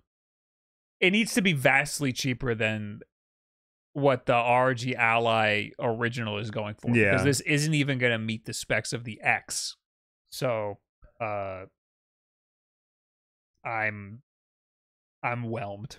I don't think this is going to be anything too crazy. God bless you. Thank you. It does look like it shares some ergonomics with the Logitech G Cloud. It has 2 USB ports, one at the top and one at the bottom. That is good. And that should be standard like, on all of these things. I like that a lot. But again, I don't know if I would. Judging by specs alone, I'm not impressed. I need to actually get my hands on it and see how the Acer GameSpace works. And also I need to see the price because that's the biggest thing that would get me excited about this is if the price is there. It does have all Thunderbolt 4 ports, I think. Yes. Yeah, so that's nice. And lastly, for handheld stuff, we got AMD's Z2 Extreme chip. Yes. Early 2025. So this was new. I didn't even hear about this until yesterday. We don't have to talk too much about this because I talked a lot about it on the Nerd Nest podcast. Right. You can go watch that. And the Fox knows a lot about this shit, and I don't know anything about any of this shit. He was very technical about it. To summarize, it's just the Z1 Extreme more powerful. They're claiming that it will bring you from 45 minutes of battery life to 3 hours of battery life. So it'll be a massive improvement to battery life. Obviously, performance will be better and whatnot. And this says early 2025. So sometime next year, we will start to see the first PC handhelds with the Z2 Extreme. So I'd imagine next year, probably around the summer, you'll see the ROG Ally 2 or something with the Z2 Extreme. And then earlier in the year, you might see some other players start to jump in with their own versions. Maybe there'll be an updated Lenovo. Updated Steam Deck. Well, it's unclear whether or not Valve is going to use something like this. They are, I think, working with AMD to make something. But it's unclear if they're going to use the same thing as all of the PC handheld manufacturers. And I don't think they will. I think they've seen success with their own proprietary thing, and they'll probably continue that. Yeah. So I thought this seemed cool because, I mean, it's just like kind of like the second generation of PC handhelds. Yeah. But then the Fox rained on my parade because he said that this is just a copy of a laptop chip that exists. Yeah. And when you copy it and call it something else, it splits the drivers up. So they need to make drivers for both. And having a niche like PC handhelds, now you have a Lenovo to make drivers and Acer's to make drivers, and now Acer to make drivers. It just splits it up even more. So his point is they shouldn't call it the Z2 Extreme. They should just call it the laptop top chip that it is and just leave it at that. Yeah. And I understand that. But from a layman's point of view, hey man, Z2, that's better than the Z1. Yeah. Upgrade, new generation. So expect this in 2025. We're already on the second generation of PC handhelds, it looks like. And that's it for Bob's handheld. Okay. Now we're back on to real gaming news. Like Microsoft and Apple still arguing over cloud gaming. I noticed we don't have anything about the Apple event that happened yesterday. And that's because they didn't show a single game. They showed that one Chinese gacha game.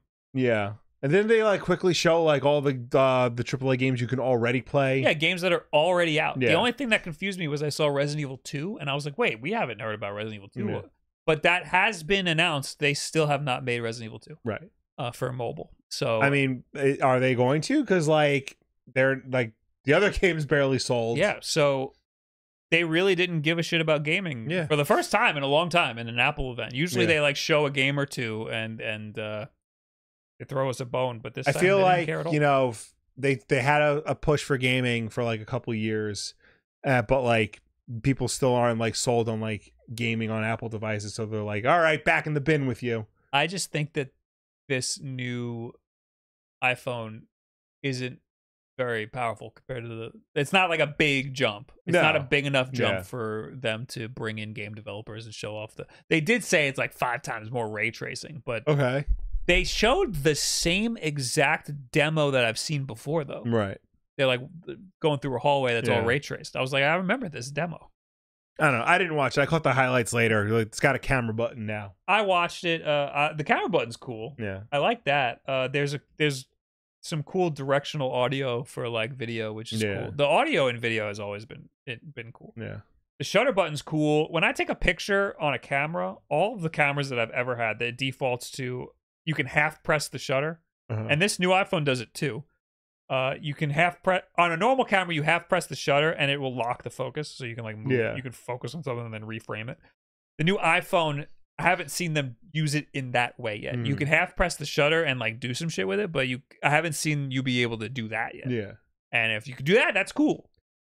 None of this is enough for me to upgrade Yeah. to the new iPhone. Hell, I'm still on an 11 and I'm still not upgrading. I didn't realize they haven't changed the design of the look of the iPhone since the 11. Well, the island, the dynamic island is like the only thing that they. Oh, the images I saw were the back. Oh, The 11, yeah. they all since the 11, the back Yeah. hasn't changed at all. All right, anyway, Microsoft and Apple are arguing over cloud gaming apps. Earlier this year, Apple started opening up its App Store to game streaming services like Xbox Cloud Gaming and GeForce Now, freeing them from being restricted to web apps on the iPhone and iPad. Despite multiple changes to Apple's App Store guidelines this year, Microsoft and Nvidia have still not published native cloud gaming apps for iOS, and Microsoft is now detailing why. Microsoft already said earlier this year that Apple's cloud changes don't go far enough for Xbox, but in submissions to the UK's Competitive and Markets Authority, the CMA, Microsoft now argues that Apple's changes in January, March, and April to its App Store guidelines, sections 4.9 and 4.7, aren't enough for it to operate a native Xbox cloud gaming app on iOS at all. Microsoft identified a number of other provisions in Apple's guidelines that continue to limit its ability to distribute and operate cloud gaming iOS native apps, namely guidelines, and just list a bunch of numbers. Microsoft filed in a CMA report in late July. Microsoft claims that Apple's guidelines still represent an obstacle to cloud gaming native apps because it apparently cannot comply with them, both technically and economically, if it incorporates third-party games into its Xbox cloud gaming service on iOS. Microsoft specifically calls out Apple's requirement for multi-platform services like Xbox Cloud Gaming to make all content, subscriptions, and features available within an iOS app as an in-app purchase. Quote, in fact, Apple's in-app purchase IAP commission fee is set at a level that is neither economically sustainable or justifiable. The 30% commission fee makes it impossible for Microsoft to effectively monetize its cloud gaming service offerings, given the guideline 3.1.3b prevents a different content, subscriptions, or features, including consumables and multi-platform games, being offered to iOS users as compared to the content, subscriptions, and features offered on other platforms. As observed by the CMA in its mobile ecosystem market study, the 30% fee imposed by Apple on in-app purchases is the result of a lack of competition in the distribution of native iOS apps. Isn't it the whole thing that Epic was fighting for? Yeah. This is what Tim Sweeney, friend of the show, because he liked to tweet of mine that one time. That's what he was trying to get at. So, I gotta blow my nose. yeah, what do they have? Like, do they have a leg to stand on here? Weren't they like kind of defeated in court over this? Yeah, I'm surprised that like this is still like a thing. Apple's still trying to like hold on to like whatever power they have. Yeah, so I mean, the whole Epic lawsuit happened, and then Apple had to kind of reform the way that they were doing things. They kind of lost a little bit. Yeah. But they are reforming, kicking and screaming. Yeah. They're trying their best to hold on to what little power that they have left. Yeah. And this is one of the ways that they're doing it. Because of the Epic lawsuit, we're allowed to have Game Pass on iOS devices. But there's still a lot of like hurdles to get through. Yeah, and they're fighting right now and giving you hurdles. For example, Microsoft also takes issue with Apple's 3.1.1 guideline, which prevents iOS app developers from linking outside to enable the purchase of subscriptions. Apple provides an exception for reader apps, but cloud gaming apps don't qualify for this exception. Apple argues in its filing that it has never approved a gaming app to take advantage of the reader rule, so it says app developers shouldn't be calling into question its approach to in-app purchases in the context of cloud gaming. So what's the alternative? Just forcing you to use web apps. Mark up 30%? Yeah, they want you to like, basically they would have to mark everything up 30%. Yeah. That happened to me. That happened to me the other day. I was looking and I think it was Twitch. Yeah. Twitch. A lot of apps are doing that now. Twitch is just straight up like everything's 30% more. Yeah. Patreon did that, I think. Don't subscribe to us. Yeah. on the Twitch mobile app. Mm-hmm. Do it on the website. And they can't tell you that on the app, or else you're breaking some sort of law. Yeah. Hannah texted me and she said, Trump says my immigrants are eating people's pets. I need a picture of you eating Zim for a tweet. So I'm and I know I have a picture of me eating Zim, so just like in life you put him on a plate and like you try to he's gotta be eaten every once in a while. Okay. Yeah, it's important. That's a Chihuahua thing you wouldn't understand. Yeah, no, I don't. Okay. Apple argues that its support for cloud gaming via web apps and even cites two Verge articles that cover Microsoft's improvements to Xbox cloud gaming performances on iPhone and iPad, and more than 20 million people have used Xbox cloud gaming. It is notable that while CMA cites Microsoft's concerns in the working paper, Microsoft has chosen not to engage with Apple on cloud gaming apps since Apple's changes to the guidelines. Apple says this lack of engagement comes despite Apple's affirmative outreach on new opportunities and tools for cloud gaming on iOS. I think, what it comes down to is people want one app that they can do all their things with. They don't want to like futz around with like web browsers and like save the page and whatnot. Like they want like the Netflix experience. You go into Netflix, there's a library of movies, you pick the movie, you watch the movie there. They don't want to like jump through all the hoops. If they could just go to the App Store, download the Xbox Cloud Gaming app and play all their games from there, that's fine. There's no problem. But like Apple is still making all the companies jump through all these like arbitrary hoops to get what they want. I don't mind having to use a computer or a web browser to renew my subscription and stuff. Right. That doesn't bother me. But like it becomes a problem because like, I'd rather not do that. But if the alternative is paying 30% more, I would rather Microsoft just say purchase like have a big green screen that says please purchase the subscription on a web browser. I also don't think Apple truly understands what cloud gaming is. I think they think it's like, an iTunes competitor in a way where like you have an app and like you go in and you buy the games and it like you can stream it over the cloud. Mostly like Game Pass is like a Netflix library where the games already like you already have access to the games. You're not buying the games. So you would just need to stream them over the cloud. They just want as much control as possible, right? And now you're getting a whole library that they can't regulate and like approve like every little thing, which shouldn't matter because like the Microsoft approval process and Apple approval process, like, is it really that different? Yeah, no, yeah. So it's stupid. Yeah. It's dumb. Also, like, if a game, like, let's say Balatro, like, let's say that comes to Game Pass, like, if I have Game Pass, I'm still gonna want it on my iPhone. Right. Like, I'm not gonna want to. Game Pass is just a convenience thing. I'm not gonna opt to play stuff on Game Pass over playing it on my phone. Maybe some people would.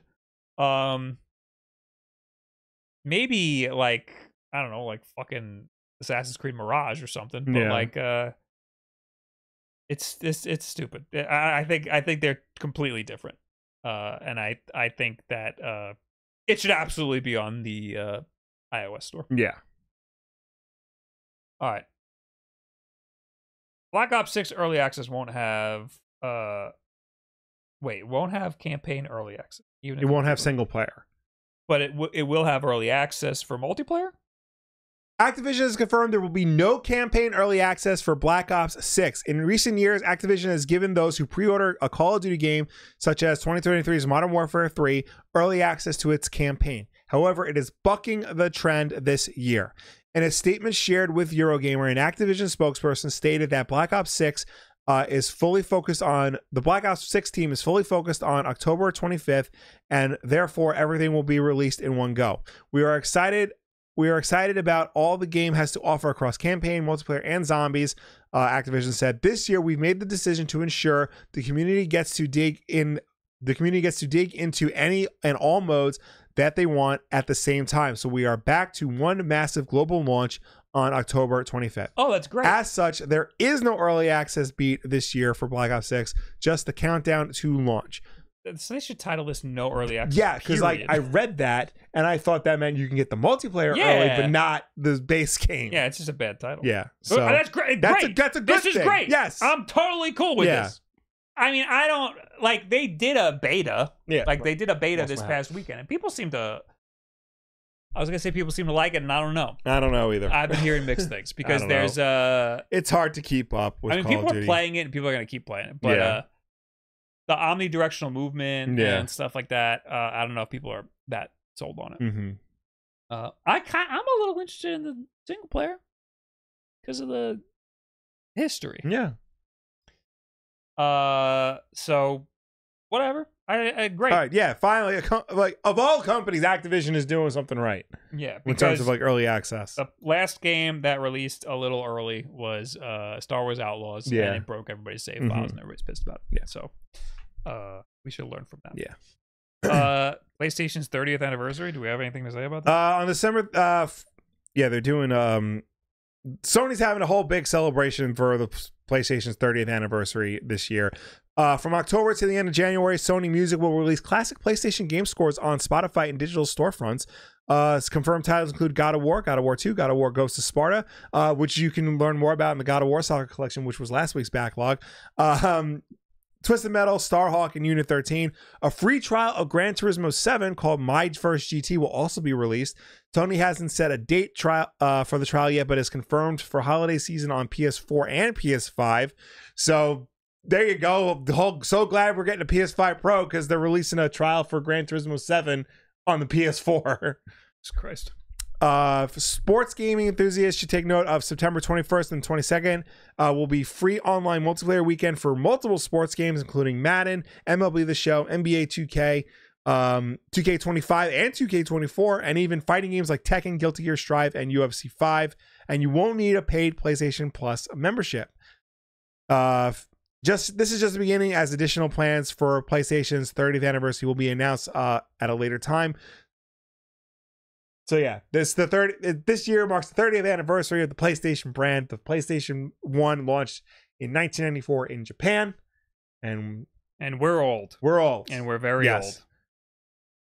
For an anniversary that matters, though, yesterday was the 25th anniversary of the launch of the Dreamcast in North America. That's why I'm wearing a Nintendo 64 shirt today. And to celebrate that, though, Limited Run Games has launched open pre-orders on a lineup of hot Dreamcast merch. Hot! Oh, that's why they did this? Yeah. I didn't even realize. Skateboard? Yeah. You got a skateboard, cool. A hat, a black t-shirt, which will go good with my white Dreamcast t-shirt. This is kind of generic. A little bit, yeah. Card storage box? Excuse me? It's for all the, your trading cards. This is kind of lame. It's literally just the Dreamcast logo. I mean, but the sweatshirt says it's thinking $99.99. Well, yeah, that's the date it came out, $99.99. I mean, it's not all generic. Look, it's a lot of trading card boxes. Okay, I don't look at a Dreamcast and go, man, I wish I could put all my trading cards into something that's a Dreamcast. Yeah, I just look, it's nice when people acknowledge the Sega Dreamcast. Yeah, I don't disagree. There are no bad games on the Sega Dreamcast. Skateboard's $75. That's a lot for a skateboard, isn't it? Is it? I feel like that's reasonable for a skateboard. I want to see someone do a kickflip on that. You just have here Minecraft movie. I was trying to find an article that talked about it neutrally, and I couldn't really find one because they're all talking about how bad it looks. And I just wanted to have a generic the trailer for the Minecraft movie was released, starring Jack Black and Jason Momoa, directed by the guy who directed Napoleon Dynamite. It takes place in whatever and whatnot. But all they talk about is how shitty it looks. It's weird that Jack Black is Steve. Yes. Jason Momoa looks weird. He's styled weird. Yeah. It's weird. Yeah. But I don't hate that. I think that that's cool to do something different like that. What I don't like is the hyper realism that I mean, that's the wrong word for it. They up-resed everything. Yeah, they're trying to like make it like give it like realistic texture and features and stuff. And that's just not the style of Minecraft. Yeah. Like the whole reason Minecraft is as popular as it is because it looks so visually interesting. Yeah. It's such a unique style for the 3D voxel and look. they just like took that out. Yeah, they removed it. They were like, people won't like this. It'll look too low resolution. People want this. But like that's the whole point, is the low resolution. It looks cool like that. Like, and even like, you know, Jack Black is playing Steve. Like, Steve has a very distinct look. He's part of that like voxel look. Yeah. And now he just looks like Jack Black. Yeah. Like, Jack Black didn't even do anything to like change his like appearance. He didn't shave his beard or cut his hair. He just looks like Jack Black. I kind of like that though. Because I like Jack Black. So I like that it's just right. It's like you expect Steve and you get fucking this guy. Yeah. But it's all of the rest of the world that I think. Yeah. I think that YouTube animators have done such a better job. Like they've done a really good job of keeping the style of Minecraft, but making it look really expensive, like up-resed, and the animations are really fluid and stuff. They've done a good job doing that, but keeping the style of Minecraft, where the movie just changed the style and made it shitty. I forgot who I was talking to about this on Twitter, but like I was talking to someone about it, and they said that they should have just like ripped off the Lego movie. And like, of all the things that Minecraft could have done, like that's what it should have done. Because like this one looks like it's trying to be like a generic, like, oh, we're in another world and we're gonna learn the value of friendship and stuff. When like the Lego movie was all about like like playing with Lego and like interacting, like how we interact with it, and like the creativity that comes from like creating Lego, building Lego towers and stuff. And that is literally the point of Minecraft. Yeah, so like it could have been anything, and instead it's whatever this is. I thought you meant the style of the Lego movie. Well, even that too, because apparently, like, this was originally supposed to be directed by Rob McElhenney of Always Sunny, and was going to be an animated movie. That's what it should have been. Like this mixture of like live action and then CGI just like clashes so hard. Yeah. I don't hate that it's a mixture of CGI and live action. The thing that I hate the most is the art direction. The art direction is very bad. I also take issue with like this people saying like, well, it's not for you. It's like a kid's movie. Kids are going to love it. And like, obviously it's not for me. I don't play Minecraft. I've never played Minecraft. I'm not interested in Minecraft. But like, kids deserve good movies. Kids don't deserve junk. I don't like that argument, because you're basically saying that children can't handle like more emotionally complex or thoughtful works of art. It's okay to funnel them crap because you know, they're just stupid kids. You know, when you look at some of the best kids animated movies, or like kids movies in general, you know, things like Moana, or like anything from the Disney Renaissance, or the Lego movie, or Into the Spider-Verse. So like those are all like really good, like smartly made kids movies. And it's already been proven that the Minecraft formula works. Yeah. Like kids already love it. Yeah. It's already a worldwide phenomenon. And again, if you're looking at a style that's not exactly the game, but a little bit nicer looking, there's plenty of hyper successful YouTube animations. There's plenty of hyper successful mods that make things look a lot nicer. They had all of the stuff tested for them already. They could have pulled from, and instead they made their own thing and made it look like shit. So, and yeah, you know, kids will like it because, you know, they don't know much better. But, you know, as they get older, they will realize that like that does not hold up. It is not good, and they probably could have wished they would have gotten a better Minecraft movie. I got a 404 error. Because Amazon's in there. Okay, that'll fix it. Yep. Rockstar tells Rockstar to go fuck yourself. This is funny. Martin Ware, founding member of Heaven 17 and before then synth pop pioneers the Human League, tweeted to tell Rockstar to go fuck yourself after allegedly receiving what he called an extremely low offer to use 80s classic Temptation in GTA 6. I was recently contacted by my publishers on behalf of Rockstar Games regarding the possibility of using Temptation on the new Grand Theft Auto 6, he tweeted. Naturally excited about the immense wealth that was about to head my way, I scrolled to the bottom of the email regarding the offer. It was $7,500 for a buyout of any future royalties from the game forever. To put this in context, Grand Theft Auto 6 grossed, wait for it, $8.6 billion, but think of the exposure. Go fuck yourself. So what does that mean? It grossed $8.6 billion. It's not out yet. I think he meant Grand Theft Auto 5. Okay. Like in total, like yeah. I mean, Grand Theft Auto 5 sold 200 million units worldwide. Mm-hmm. So you can do the math. $8 billion in revenue sounds about right. Yeah. And like, it's completely understandable that, like, you know, Rockstar is just giving you like a 2 months working salary for a song that's going to appear in their game forever. You know, when I first heard this, I thought like my mind went to like this. The game's so big, so many people are going to hear it. It could make a career. Right. And like, I've never heard this person before. So my first thought was like, I mean, 7,500, but think about how much you can get afterwards. Like Dragon Force being on Guitar Hero made Dragon Force. I didn't realize this is an 80s band. These people are old. Yeah, also too, they're at the end of their career. They don't need to rejuvenation. they need money.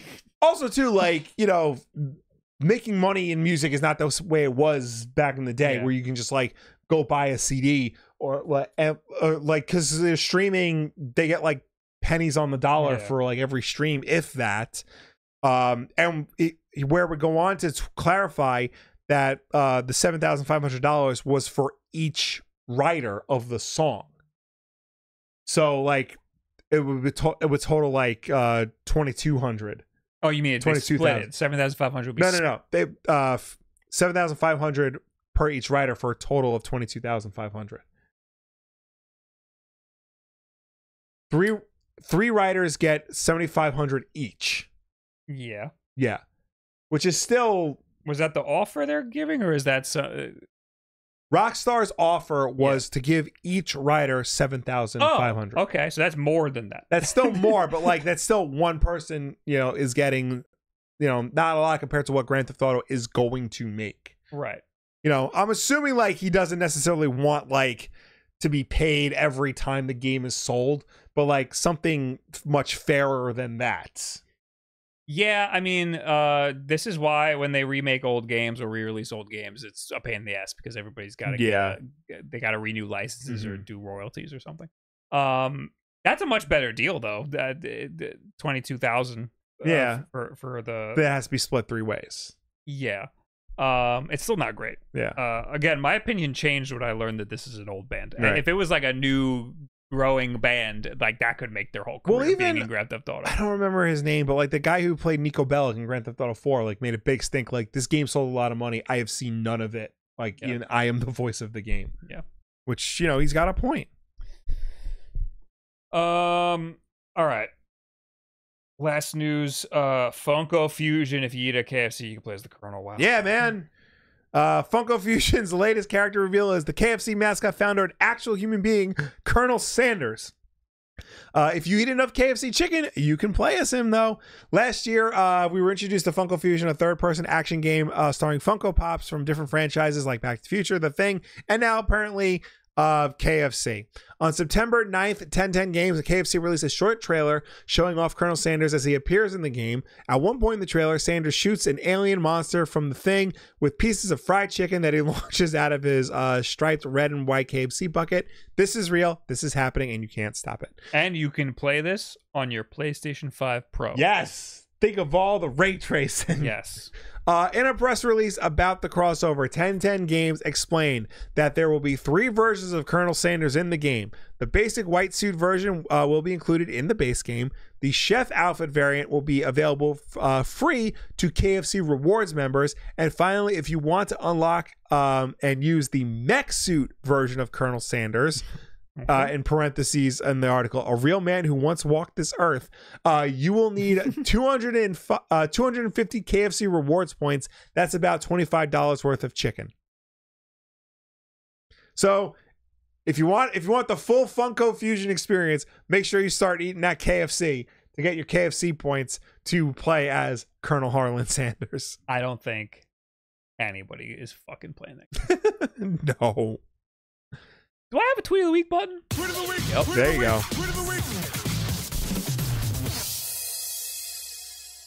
This is from Jordan Middler, and it says, "Say sorry to him right now," and it's the launch price of a PlayStation 3. Yeah.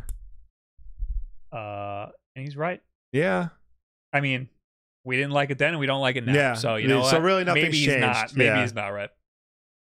All right, now we're going to talk to you guys. Yes, let's start with people who have comments on last week's Wolf Den podcast over on the YouTube channel, youtube.com/Wolf Den Podcast. But first, Hanuman K1, thank you for the 22 months. Oh, thank you.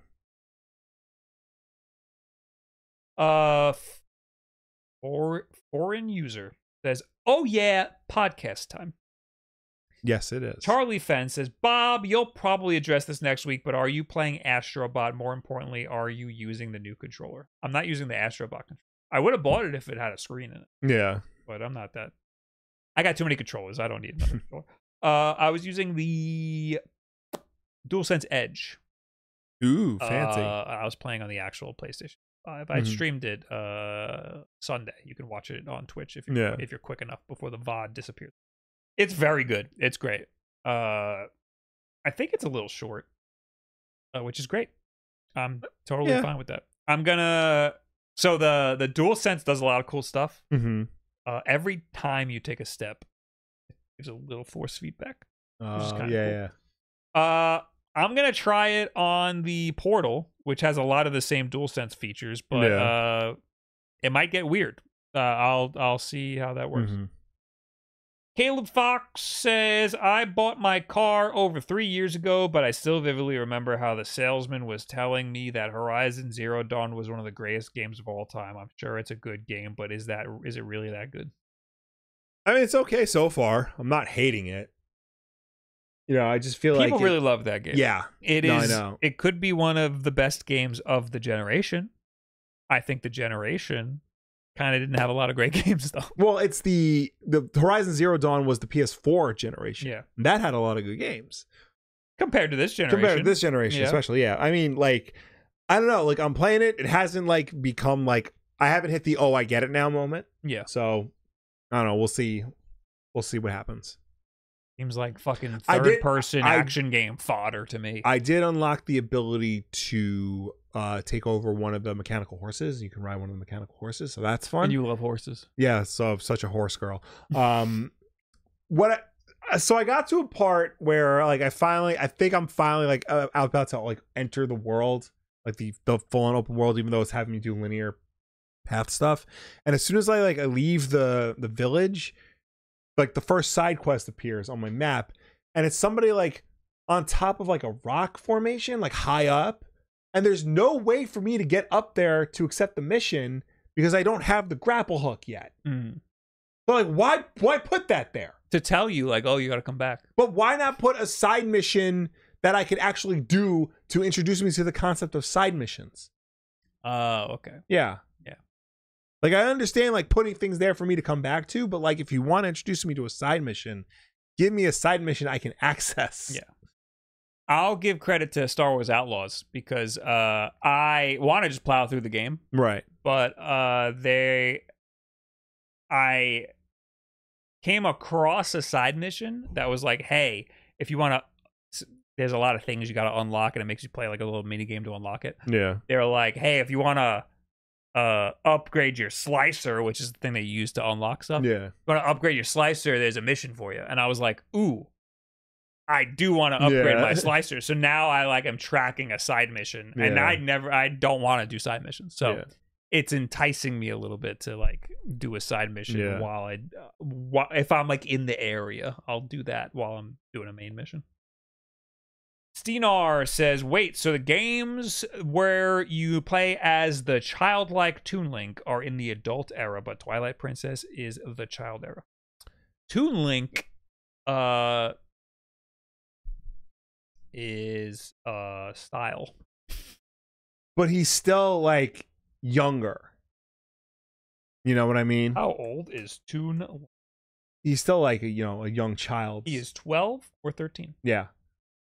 How old is Link in He's like Majora's Mask? He's like 10, isn't he? 16 in Majora's Mask. No. That's what Google's AI said. No, he's 10. He's 10. Yeah. Because like he's 17. I've been looking for cases where Google's AI is dead wrong, and there you go. Here's what. Everybody mark this in your calendars. Link is 16 years old in The Legend of Zelda Majora's Mask, according to the fake AI. I mean, I'm pretty sure. Thumbs down. I'm pretty sure like the Zelda timeline is just doesn't make sense. It was just Nintendo like trying to like put these games in order that like they think works. It doesn't. It really doesn't. It could be that Toon Link is in the timeline as the adult Link. Like it doesn't mean that he's an adult. Yeah. Was that it? Yes. Now we are in the chat. Hello, everybody. How you doing? Hello. Make it good. Make it quick. Yes. Make it demure. Make it mindful. Oh, I'm TikTok popular with the kids. I introduced my friends to Chapel Roan today. Me. Why? Because one of my friends brought up how like people are mad at her for canceling tour dates so that she can go rehearse for the VMAs. Okay. Two things that like men pushing 40 don't care about is Chapel Roan tour dates and the MTV Video Music Awards. Right. And he just like blurted that out there. And I'm like, I know one of her songs because the pretty girl who does backstage interviews on Monday Night Raw uses them in her Instagram reels. So I sent them the music video for Hot to Go, and they're like, why did you send me this? This is just Lady Gaga at home. Like or new Lady Gaga, yeah. So that is my how do you do fellow kids moment of the day. Last I saw of Chapel Room? Chapel. Yeah. Last I saw of her was her upset that fans don't have any boundaries, like coming up to her in public. Yeah. And her being upset about that, and people were like, well, you're famous, you signed up for that. Right. No. I understand what she's saying. Yeah. Like there's like most people are assholes. Yeah. So like when you're that famous, there's gonna be people breaking boundaries. Yeah. It's just you gotta be a normal person and when you're in public, and people when they see a celebrity turn into not a normal person, they turn feral. Yeah. And you're as a celebrity, you're just expected to take it, or else you're an asshole. You gotta if you get one bad interaction with somebody, you could ruin your image. Mecha Dragon says, Bob, Will, time to ask again if it's worth getting the new iPhone, especially now since my Samsung phone been lagging recently. That's entirely up to you. Yeah, I mean, how bad is the lagging on your Samsung phone? I really like iPhones. I like how easy they are to use. I like the Apple ecosystem. I know that not everybody's going to like that. I like a lot of things about Android too, though. So go to an Apple store and fuck around with one. Yeah. That's all I can say. And find out. I don't follow a single pop star. Good for you. Yeah. More power to you. More power. The crew is getting offline mode. We did it. Yes. We won. We stopped killing games, everybody. I mean, that shows that must show something's working. You know, if they're being like sued for like the crew going offline, they're like, maybe we're just fucking putting offline mode to shut these people up. Yeah,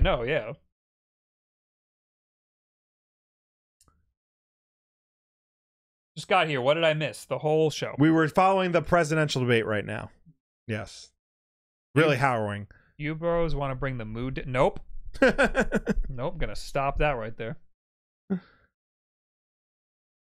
Did you guys see Linkin Park is starting tour again and a new album with the female singer? She rocks. Did we talk about this last week? We did not. Oh boy. Did like immediately after they announced Emily Armstrong as their lead singer, do you know like what happened? Like, yeah, she's a Scientologist or something. She's a Scientologist who supported her friend and convicted rapist Danny Masterson during his rape trial. Also, apparently, NFT shill.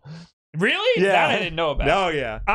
That's not the worst part, though. The supporting a rapist part is bad. I thought she sounded great. She sounds fine. I liked it a lot. She doesn't sound like Chester like at all, but I kind of like that. I was never really a big Linkin Park fan. I kind of like how her voice is like grungy. Yeah. It's like more punk. I feel like she would have been a good fit had it not been for the fact that she's a Scientologist and supported Danny Masterson during his... Yeah, that's not great. That's not great. Poor Linkin Park. Also, Dave Grohl cheating on his wife today. Yeah, we learned that Dave Grohl cheated on his wife. It's bad. It's bad to be Rockstar these days. You know, and the fact that he didn't start off the post with "I got another confession to make" is just like a real missed opportunity. Fucking yeah. Shinoda was also an NFT show. Oh, that makes more sense. Man, it's like it feels so easy to reject offers. Like if someone offers you something and you're like, wait, this seems like it would be bad for people. It feels so easy for me to be like, no, that's bad for people. But for some reason, everyone else is just like, yeah, that's fine. I don't care about my audience. Yeah. I try to separate the artist from their personal life. Otherwise, I can never listen to music again. Musicians are a rough bunch. That is 100% true. It's different for everybody. Like, everybody has their own limits. There are limits. Like, there are definitely limits. Some musicians are undeniably amazing. And they're kind of assholes. I listen to a lot of like 60s and 70s music. Most of those people are the most horrible people you will ever hear about. So there's just some... I've had things ruined for me because the people behind them are just insufferable. Yeah. Can't think of one now. But, I mean, Borderlands. Borderlands, yeah.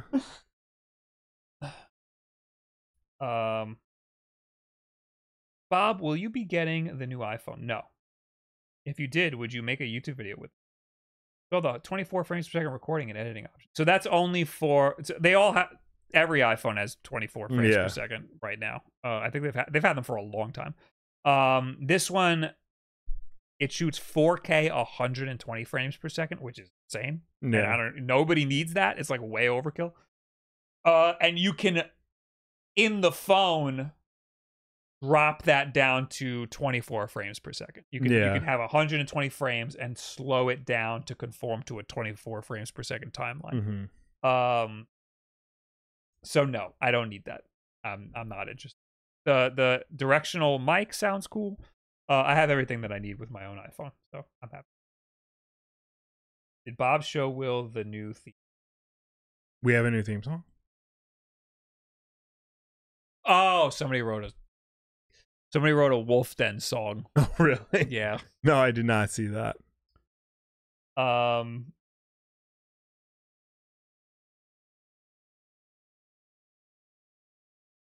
I think Apple mentioned some new game from Tencent. Yes, they mentioned some.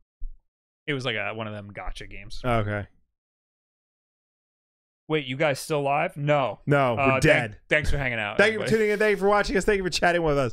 As always, the WULFF Den Podcast is every Tuesday night at 8 p.m. Eastern, right here on twitch.tv/WULFFDEN and youtube.com/WULFFDEN Podcast. If you can't make the show for any reason at all, we always put the archive version up over on youtube.com/WULFFDEN Podcast. So you can go and check us out over there on demand whenever you want. But if you prefer to listen to us rather than watch us, you can do that as well, because we're also an audio podcast on any and every podcast service, such as Apple Podcasts, Spotify, YouTube Podcasts, Audible.com even. But no matter where you get the show from, folks, please be sure to subscribe, rate, and review us, because that helps with the placement on those respective platforms. I'll be live most likely on Thursday. I don't know what I'm doing. Zelda comes out next week. Really? Yep. So soon? So soon, I know. I feel like they just announced that.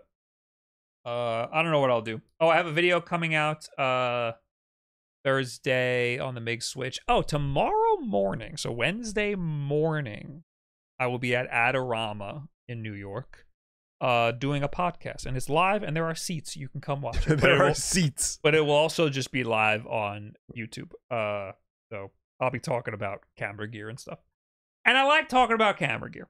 So watch that. Otherwise, goodbye. Bye.